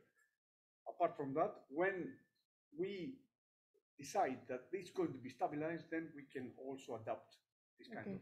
So for now, you're frozen the cost aspect. Okay, thank you. You're welcome.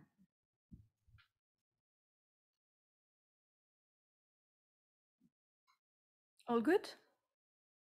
Okay, then I call here Mr. Sylvain Robert, who just arrived. And also asking you to introduce yourself, because I will not do it properly, I'm sure.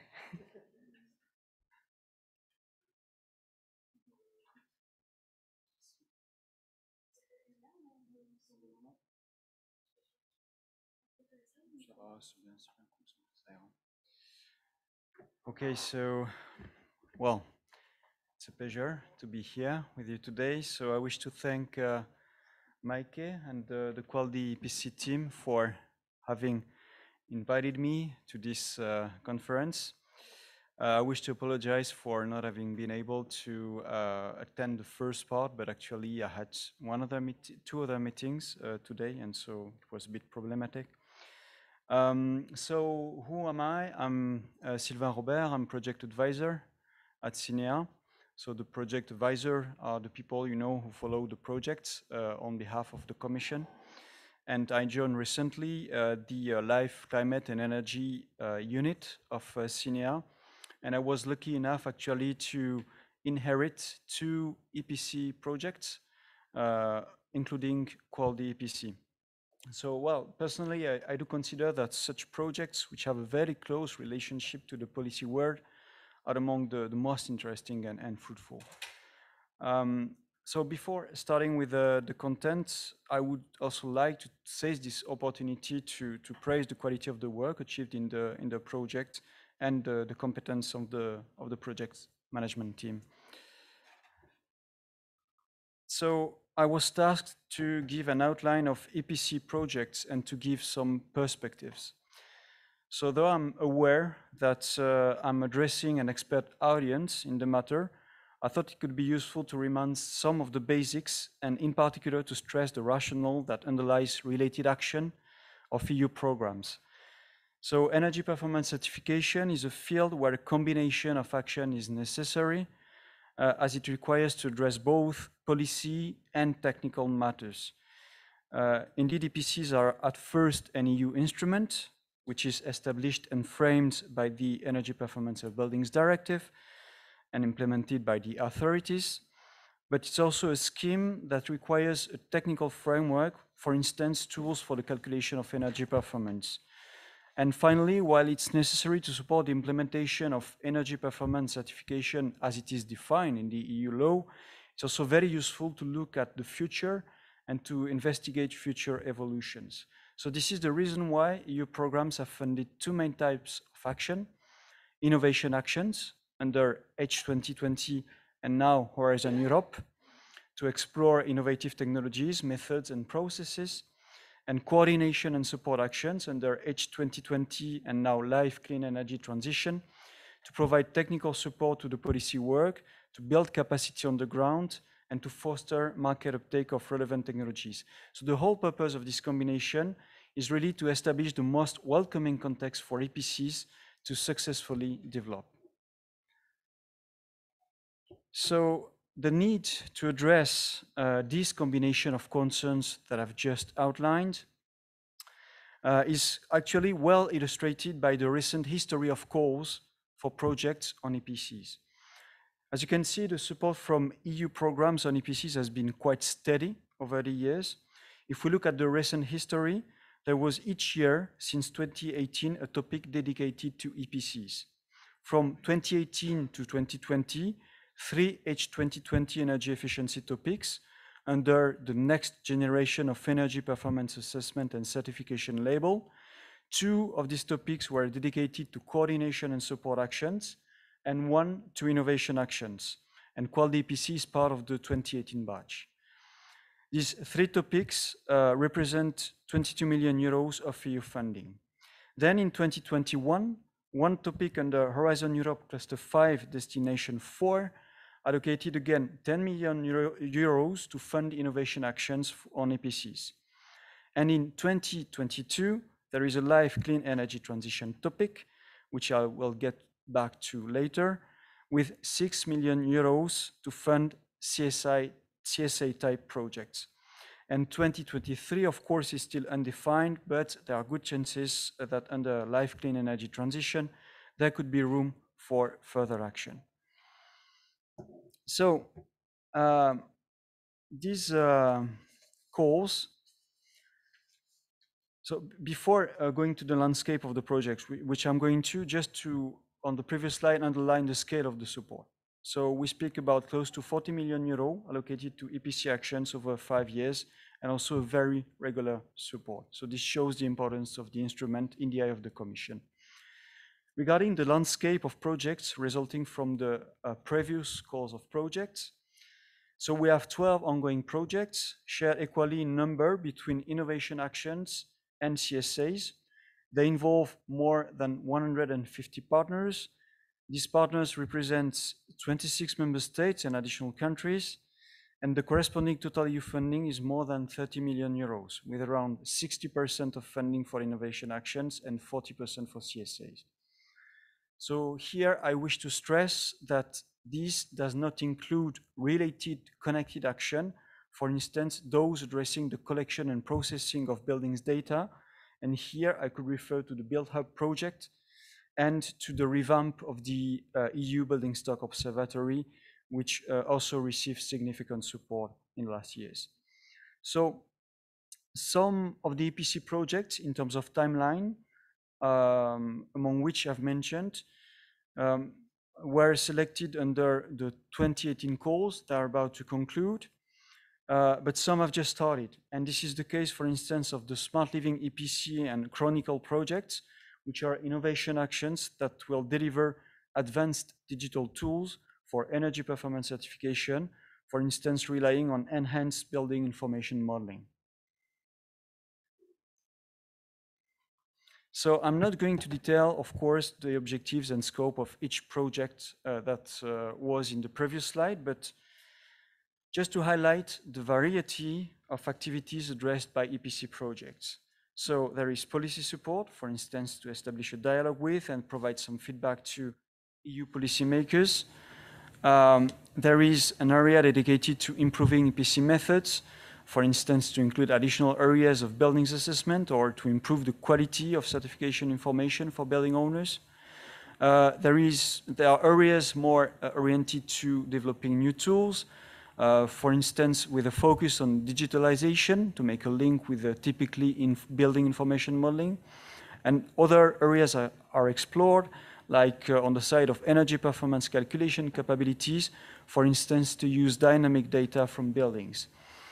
And finally, part of the action of those projects is dedicated to creating the conditions for the best uptake of EPCs on the ground, for instance, through training or to support the relevant authorities. This is, of course, not exhaustive, and you know it, but it gives a good idea of the diversity of activities that the projects lead. Now, I'm sorry, there is something with the layout, but anyhow, I will continue. So this slide is supposed to give you a glimpse of the future. And so just to mention that basically the actions that we had under H2020 energy efficiency are now into two separate programs: Horizon Europe for research and innovation actions and innovation actions, and Life Clean Energy Transition for the CSA-like actions. So if you could see this slide, you would see that there are many complementarities between those two programs. So on the one side, Horizon Europe, Cluster 5, Destination 4, and on the other side, the Life Clean Energy Transition Program. And here, depending on what kind of concerns you would like to address in a given project, it's really useful to look at both. And also, well, the scale of funding is higher than it was in the previous programs, because now there is around 1 billion euro on Life Clean Energy Transition and around 700 million euro in Destination 4, Cluster 5 of Horizon Europe, which is where there is research on buildings energy efficiency. And of course, these two programs, they share really the same common goal to support the clean energy transition in line with the Green Deal. They are very much thematically aligned, and they are both dealt with in the same agency. So then, just a short focus on this life topic that I mentioned. So it might be too late to apply, as the deadline is basically today, but only to flag that there is this topic that addresses EPCs. It's the build perform topic, which scope encompasses both energy performance certification and smart readiness of buildings. And there is 6 million euros of funding allocated for around 3 projects. The focus of this topic is really on policy support, targeting actions that can make those instruments work better. And by way of conclusion, I only wish to remind that your involvement at all levels is important for the success of EU action. This is particularly true in the current period, given the thematic area you are addressing. So I encourage you to continue the great work you are doing, supporting and informing policymakers, helping us designing the programs, achieving excellence in your projects, and having impacts on the ground, bridging EU action with local, regional, and national action.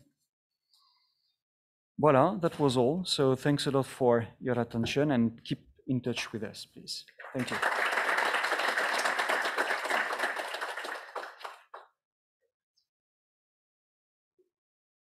Thank you so much, Sylvain, for all this. I think it's quite interesting for everyone here in the room. So while my panelists come and have a seat, I wanted to ask the audience if there were any project proposals in the pipe for the next calls, so we can already have an idea. Well, tomorrow and the next. Well, if it's in the pipe, it's in the pipe. So yeah, meanwhile, if my panelist wants to sit, they can already go. Once they're there, you can just change, okay?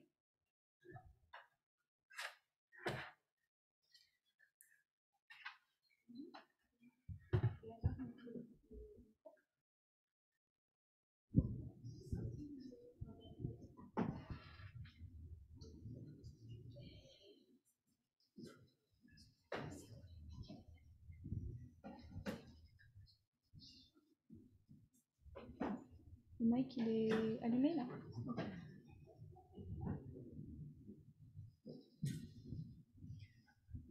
I decided you'd be the first. And what about 2 others? They're coming, a bit shy, but they're coming. Okay.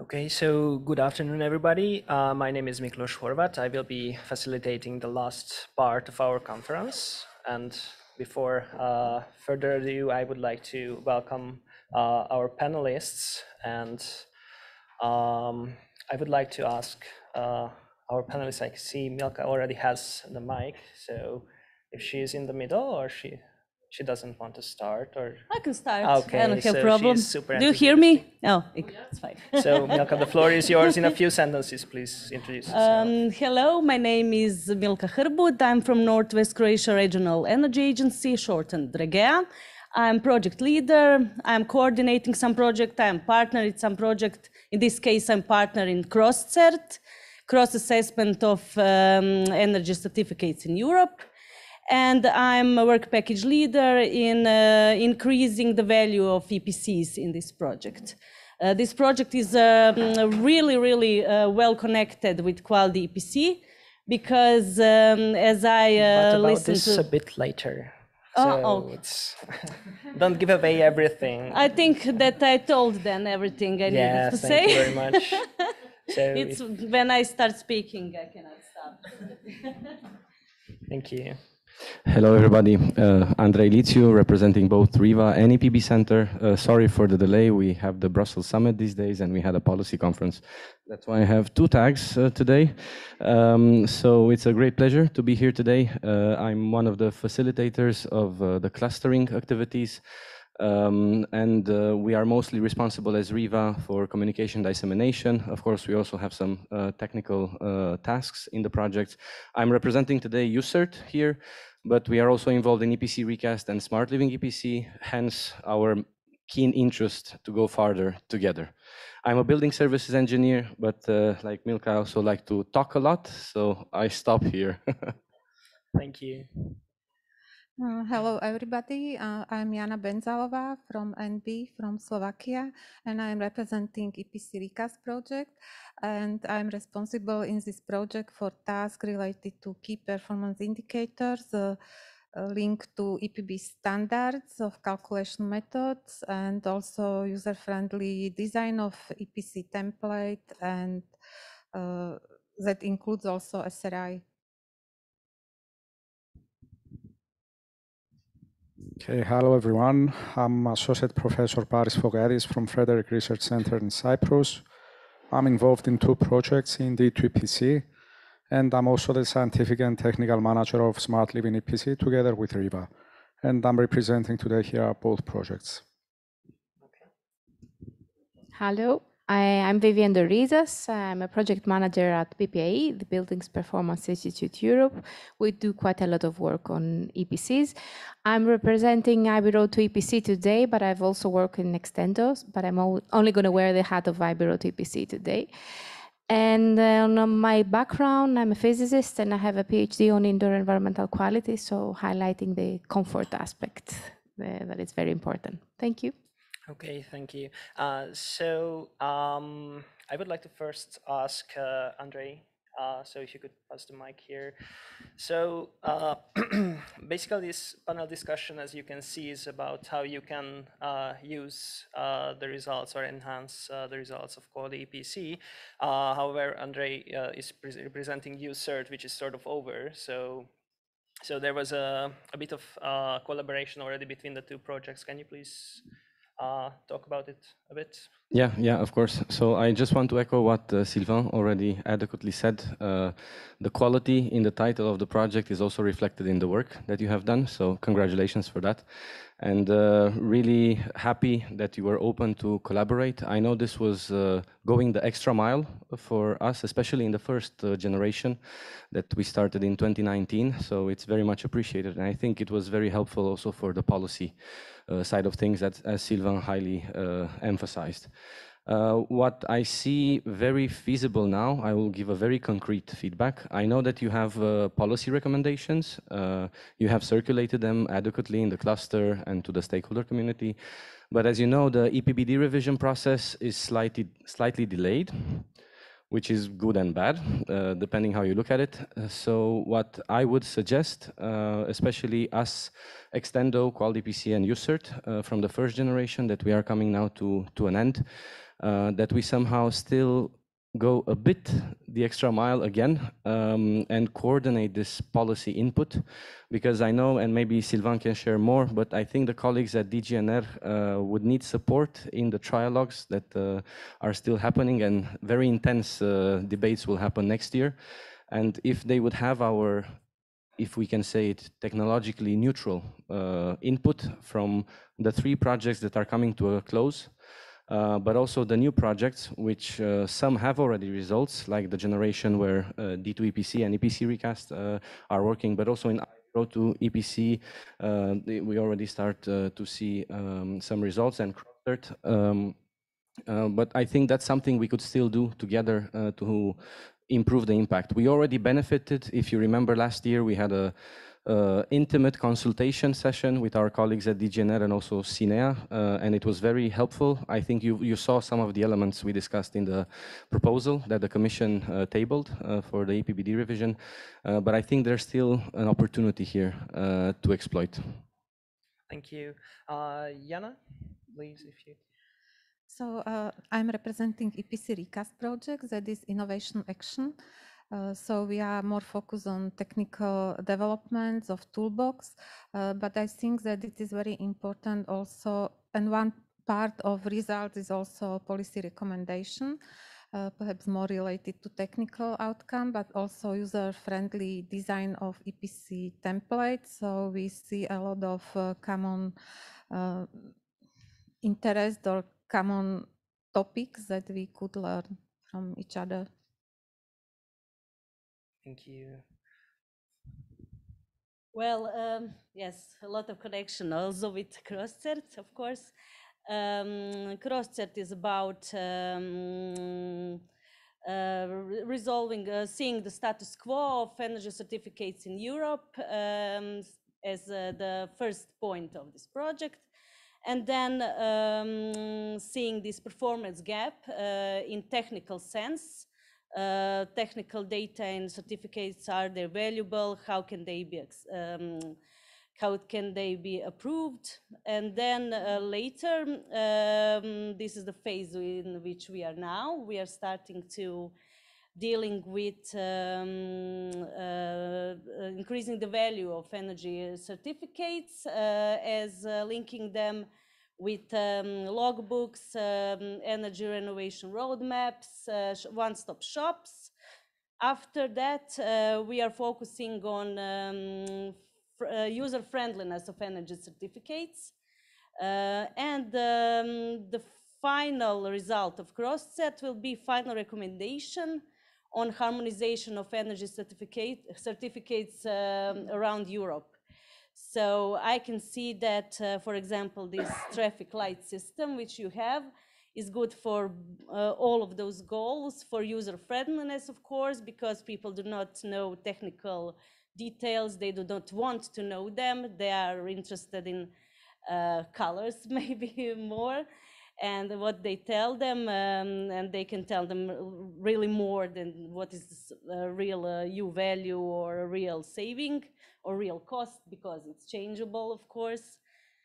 And this traffic light system can also improve this harmonization, of course, because there are a lot of numbers throughout all European country, and colors are the same. So maybe we can use that also for our harmonization.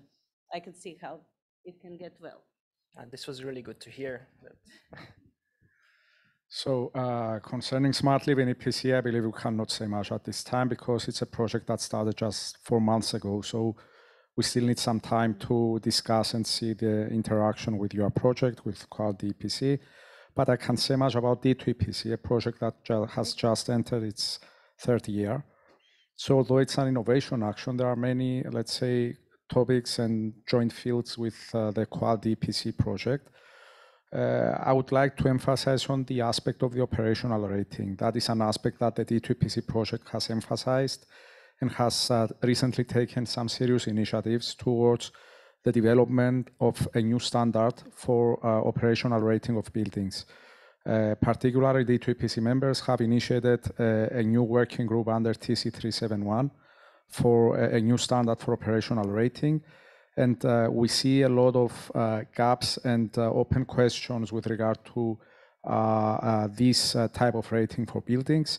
We also recognize the fact that with the development of the infrastructure, the equipment, the smart building aspects that are integrated in buildings, we will soon be able, and with the smart meters, of course, we will be soon able to measure the energy consumption in all buildings, therefore have a second type of assessment for the buildings. Of course, when discussing about operational buildings, D2EPC does not claim that we should replace the asset rating. The asset rating is very important for the design stage, but the operational rating may give a sense also to the user for the actual performance of the building.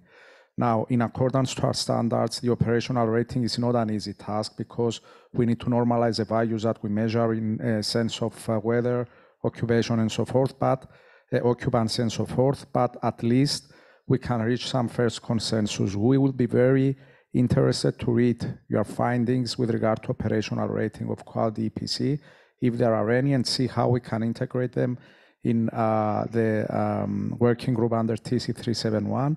And of course, this is an open invitation as well for you to join this initiative.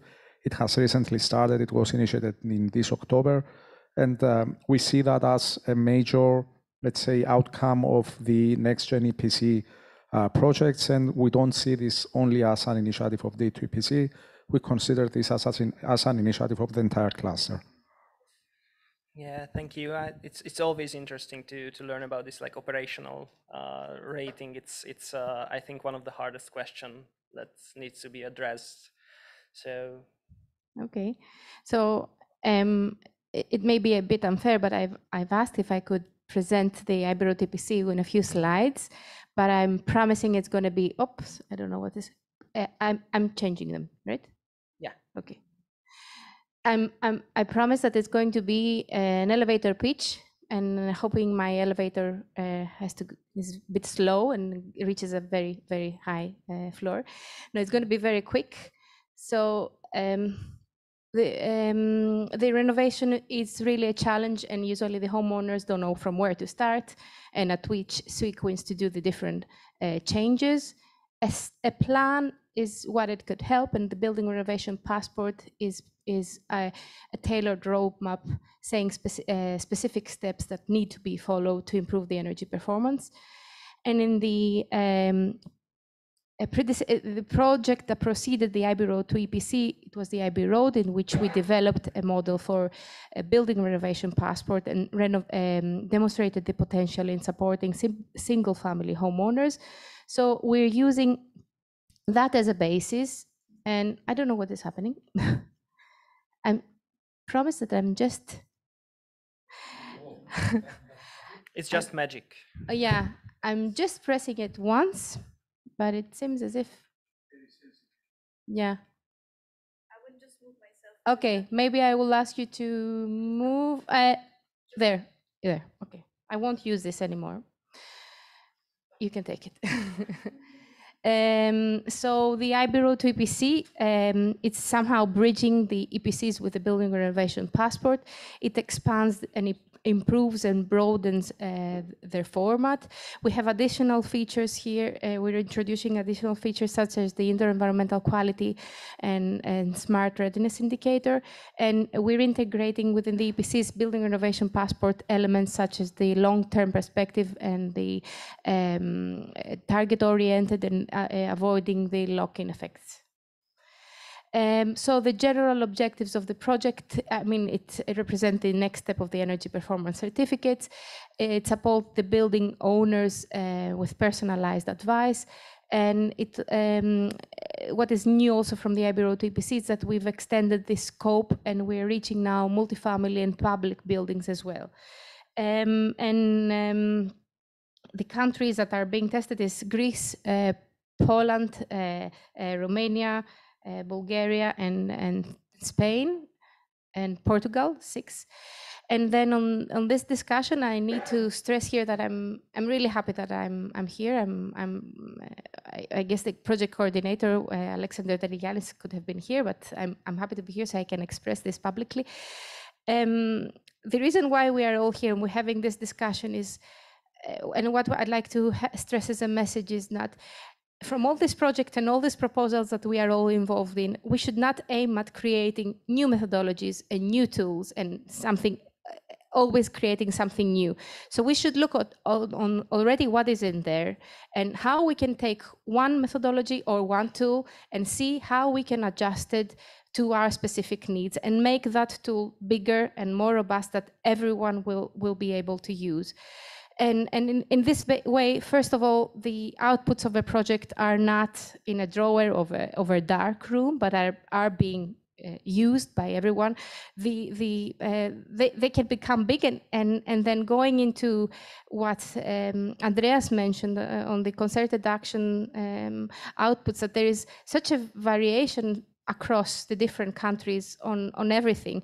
So this could be used as a baseline. So for example, having a methodology or having a tool that is used commonly used, this could be used the baseline to do also a comparison between the projects.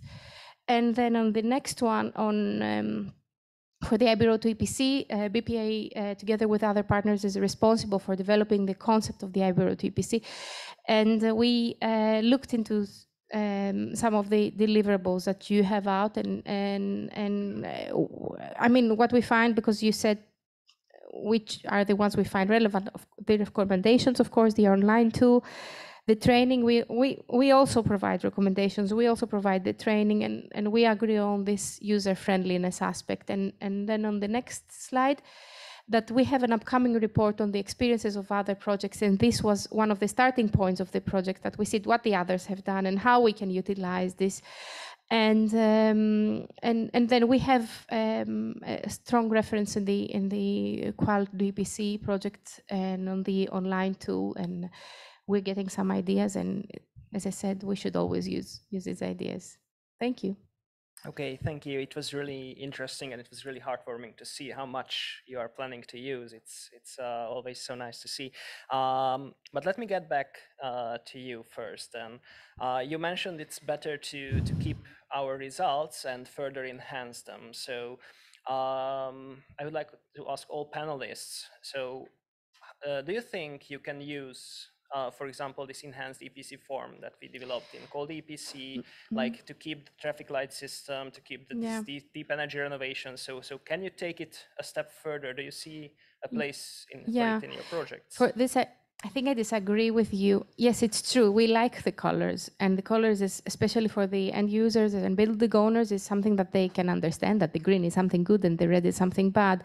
But the issue is that the green across the different countries is not does not have the same ranges of good. For example, what is a B in Greece, it can be a D in another country. So I'm a bit hesitant. I'm a bit concerned with this coloring. I understand that it's good and catchy and easy for the user, but if you want to link it with the EPC rating, I feel a bit. I'm a bit concerned. But I like the idea of the coloring, and unless it's really clearly present which are the ranges that the green is representing and the yellow is representing and the red is representing. Okay, so just for one comment on this. So basically we have, all countries have different rating systems for the energy class. However, how you define your own system, it's country specific, so you cannot really take it out. But for countries, so from country to country, you can develop your own method, and it's important that within your country you inform your own residents. So a person from Germany wouldn't be interested in the Hungarian EPCs unless they have a flat there. But you know, it's basically the concept was to develop something that everyone can use, and every user, wherever, regardless where they live, they can understand. So even if the rating is different, I believe it's still a good step. But if you manage to find something better, just let us know. So this would be for the member states to get it and adapt it accordingly, right? Yes, thank you. Thank you. If I'm allowed to answer the same question, so if we read the recast, or at least the draft of the recast, we again find elements of harmonization. So I would agree that it is not a matter of developing new methodologies, but to harmonizing what we have. And if we could get some lessons from these 20 years that we've started with EPC, and if we can compare with SRI, because SRI is a new certification that is currently starting, we can say that in the case of EPC, we all started with, let's say, distances, with different approaches, with our own methodologies, with our own approach. And what the Commission requests and what DG Energy requests and what we should all be doing as member states and what we should all support through the projects is that we should bring the certification closer. So to this end, tools like the one developed in QualDeEPC, despite the fact that they are adapted to the member states, are considered to be a positive initiative as they serve this purpose for harmonization. Harmonization is a keyword, I believe, for our effort, and we should try to bring our methodologies, our approaches closer, at least in the case of EPC. And I repeat, we see what happens now with SRI. We all start with a joint methodology. We all start from the same basis, and we are developing our national schemes. We have many lessons learned from EPCs, and yes, I would say that this bringing methodologies together is our, let's say, mission for the next years. Now my turn. Well, of course, it's combination of everything. For example, we will of course base our analysis on our own analysis and based on all the other projects analysis which are connected. And the plan is just to make certificates more user friendly. So it would be some kind of combination with numbers and colors. And in Regea, we just wanted to go even step further and how to enhance it even more. The certificates also need to be digitalized. They need to be up to date. They need to have up-to-date costs, up-to-date investments, up-to-date numbers. So this is, we really have a lot to work on. This is not finished story now, this is it. So there is always a step further. Renovation roadmap, of course, also in parallel. So there is a lot to focus when we will have future cooperation. Yeah, it is so it's the digitalization is really the key, because if we are taking an assumption that we are making EPCs and it's valid for, let's say, 10 years, it's you know, you can make a cost assessment on your investments, but it wouldn't be valid now within a week. So it's important point. Thank you, Milka, for mentioning it. Yeah. Yes, focus on that. So if we are talking about this traffic lights, so the principle is, I like this principle because you have the minimum requirements in light yellow, and then you are green if you are better, and worse if you are, and red if you are worse. And this is in line with EPBD because it asks to compare consumption with minimum requirements. But I agree with BPIE that it is not sufficient, and this is why EPC recast propose 2 levels of EPC, one for owners with less complexity and one for professionals that includes really all details and all technical numbers that are needed, for example, for taxonomy and other initiatives. So this is one feature of EPC recast, and also we try to link it in renovation roadmap, and we try to improve quality also by use of measured energy and link to digital tools at this task of innovation action. Thank you. Okay, so I'll try to pick up on the points that were already covered because there are so many things we could discuss about. Maybe just as a backdrop, I like and am very fond of the word harmonization, but you know, member states, they love the principle of subsidiarity, so they feel more comfortable with convergent evolution of calculation methodologies. But I completely agree that it should be made as easy as possible for the end users who are the ultimate beneficiaries of the whole thing. And we also did a lot of work in UCERT in parallel with this. But if these ingredients fall together, and we have this in UCERT, the set of EPB standards, the European standards, the European method, which was developed in consensus with all the member states. So if that, together with the traffic light and the recommendations for deep renovation, this is something that I really appreciated when we started cooperating already years ago, that we were very complementary in the first generation. So Extendo was somehow covering everything in a modular way, but then QualDeEPC was very specific on deep renovation, on the new template, the traffic light stuff, and we were with a few hashtags like EPB standards, indoor environmental quality, smart readiness indicator, this digitalization. And if these elements somehow are further leveraged in the projects that are still running and those that will be funded from here onwards, I think we can really make progress in this direction. We can say here harmonization. We are comfortable with that. But I think at the same time, we should also, let's say, have realistic ambitions. I've heard somebody at DGNR working on this topic, yeah, they are around 40 years old, and they said, if EU member states have harmonized methodologies by the time I retire, I will be happy. the reason why I say this, I think it's a window of opportunity, what I said before, this delayed revision of EPBD, but everything seems to fall in place.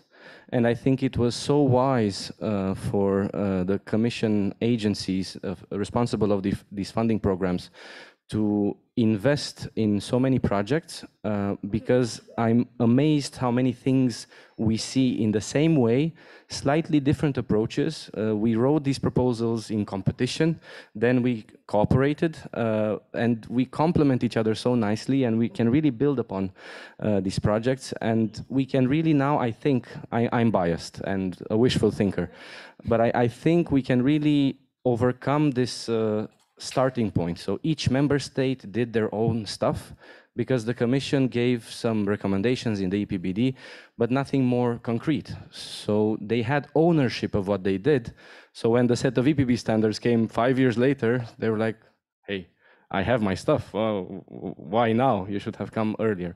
So I think the cluster, this is where we can really make a difference at this moment in time. Yeah, I can agree with that. So we still have a bit of time, so I don't know if there are any questions, maybe from the audience, online audience. Clemens was not. Everybody is shy, wants to go home. Let's say it's the first option. Huh?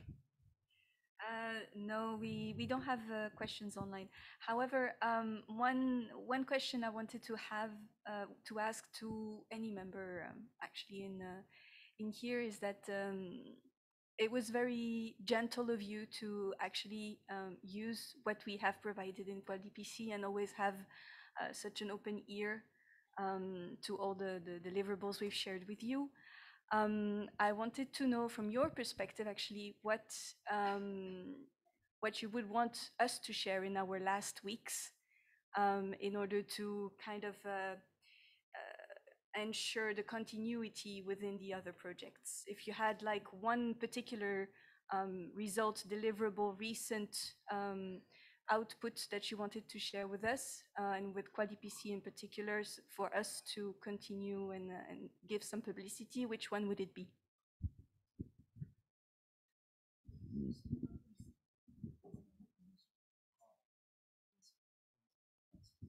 So going back to D2PC, D2 stands for digital and dynamic. So digital is, of course, for any Industry 4.0 practices that can be exploited for delivering an EPC.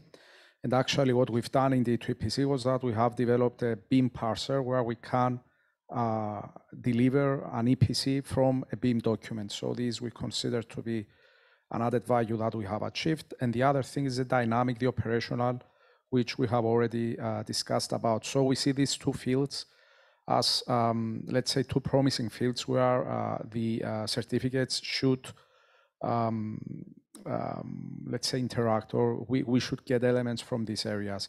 So if I would answer the question as D2, and I leave it there, we would like to have whichever, let's say, information feedback you have collected either for the dynamic aspect or for the digital aspect. So these two would be of our interest.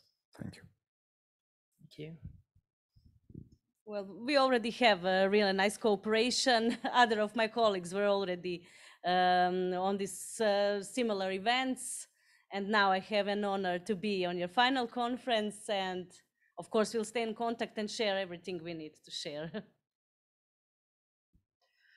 So for EPC recast, the very important topic is harmonization between member states, but also between these schemes.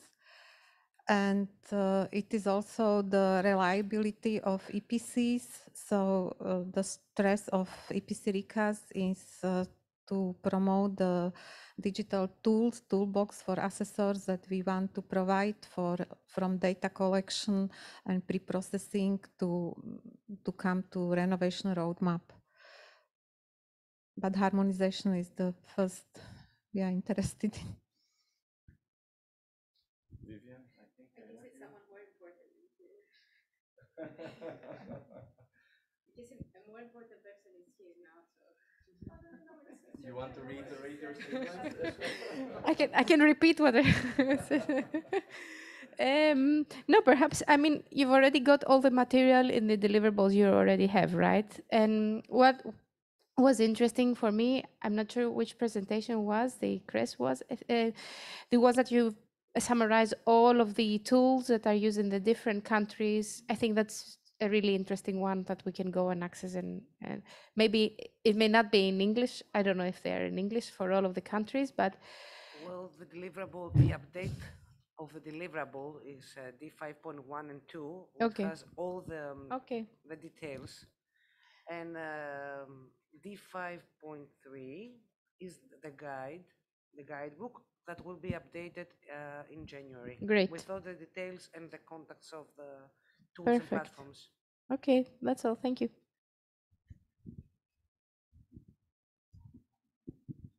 So I wanted to be last on purpose. I'll be the most demanding. We want everything, and I give some details for that. So we are in the process. Most of the people here know, but in December we will have the third non-disclosure agreement workshop in between the cluster projects, where we can also talk about non-public stuff. But on the public side of things, we already said in the last one that we want to put on the map all the projects on topical areas in a single interface where the stakeholder community, be it policymakers or people that benefit in the market from what we have done, can have easy access. Because for them to go on 13 different websites, and there will be more projects in the next years, it's overkill. And that's why it was wise of us, and I'm really, again, appreciative of the cooperation that we organized events together, because if we would have competed each other in these events, again, you really reduce your outreach. So why I say everything is because we would like to have, and now we will make some concrete decisions, and it's still within the duration of QualDeEPC to make it happen, that we have this overview, especially on the projects, Extendo, UCERT, and QualDeEPC, and then the others would further populate to have this space. I don't know on which website. We've said before as EPB Center that we are willing to use our website for that purpose. So we want everything. And just a hint on the exploitation of results. In UCERT project, this is how we envisage the project, that everything we do will end up in a commercial activity. So EPB Center, Riva is 50% shareholder of EPB Center. So if QualDeEPC is looking at partners to exploit the results in commercial activities, not only follow-up projects, or to be leveraged by the ongoing projects that are still running and those that will be funded still, we are more than happy to discuss. We are already doing this for training and certification of building professionals on the EPB standards. We had a project, SenCE, where we developed training and certification on the European method. Jana was also partner as NB there, but basically we have all things in place for commercial running of activities. So we want everything. That's great. So thank you very much for all of you. I'm really happy to hear that what we did is looking to be used forward. So that's always nice. I would like to thank you again that you came here and you participated and gave us such a wonderful outlook on your projects and how you are planning to use our results. But sadly, this session has come to an end, and I need to be the one who announces it. So thank you again, for everybody, and I think I will give back the floor to Clémence. Thank you.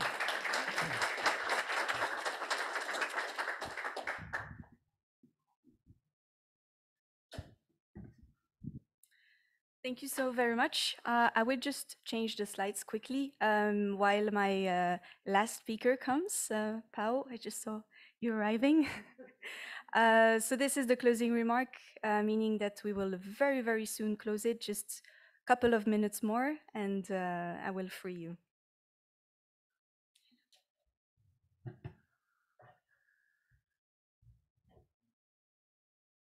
Right, so thank you very much, everyone. First of all, I apologize especially to the organizers for changing things at the very last minute, but we were called in a meeting with Parliament and we couldn't say no, so we had to go. If you want, I mean, I don't have to be anywhere, so we can start again. I mean, the topic is interesting enough. So I think probably one of the questions at the moment is where we are in terms of the negotiations. You may know already that the Council a couple of weeks ago adopted their common position. So they have decided what is their strategy for the upcoming negotiations, and that's their starting point. Now, the starting point of the Commission is the one we published last year. So that's already known to everybody. You can have a look at the one from the Council if you want. The Parliament is still discussing at the moment, which is one of the reasons why today we were called into a meeting. And for that, they will still take some times.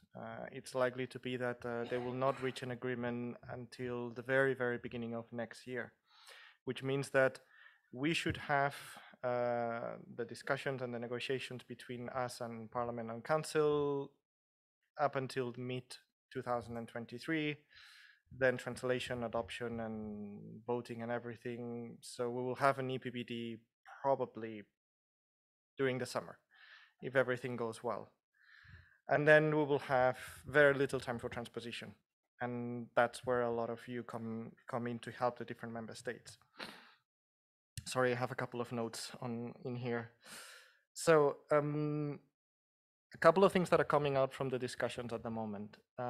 You may have seen, I cannot advance what the Parliament is doing, that's up to them, but the Council has published what they want in the EPBD.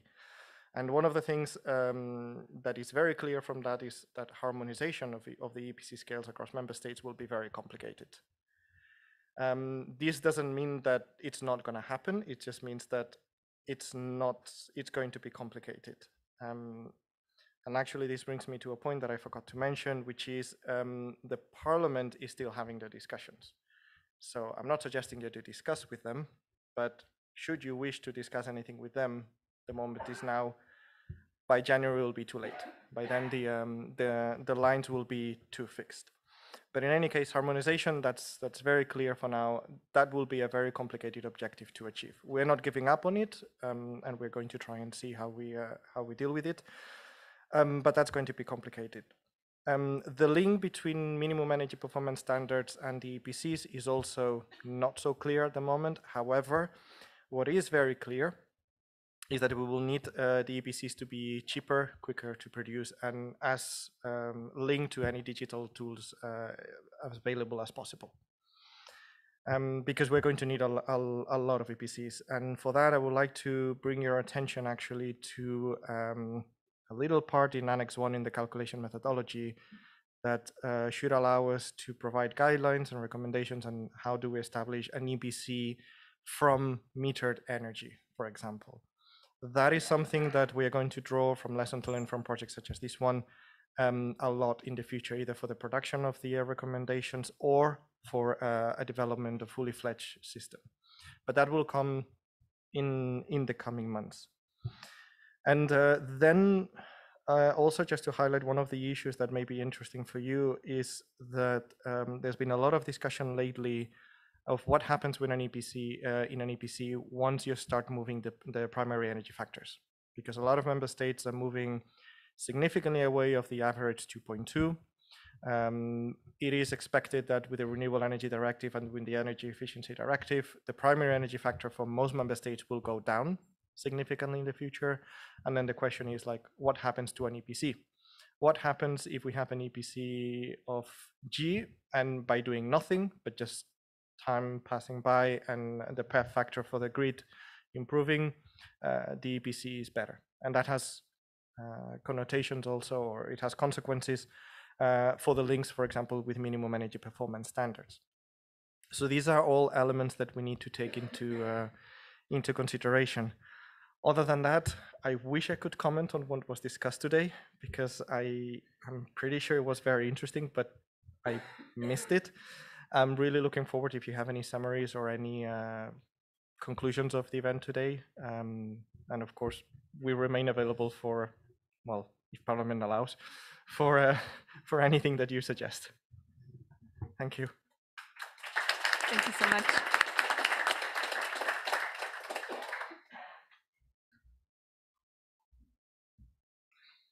As promised, this is the last contribution I'm asking from you. And maybe, Pao, like this, you will finally know what has been discussed today and what were the main outputs and results presented today that were striking everyone's mind.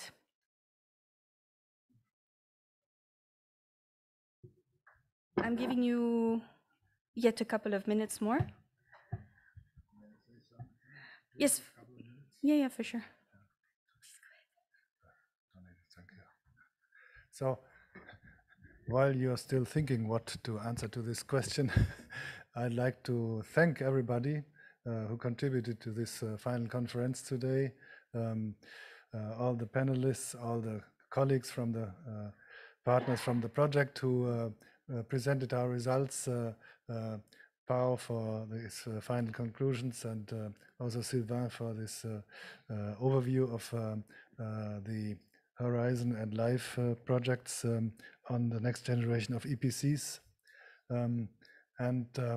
Yeah, the great task of harmonization remains, of course, but yeah, maybe we need to remain pragmatic, because if we wait until the 40-year-olds of now retire, we will have to have the decarbonization done mostly. So we need to find a good compromise between the harmonization needed and at the same time increasing the effectiveness already of the EPCs as a tool for the building markets, but also for incentivizing and supporting deep energy renovation.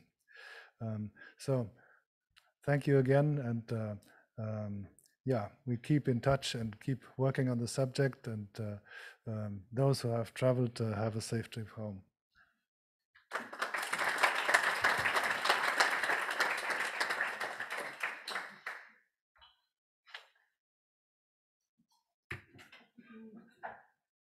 No worries, everything will be available after.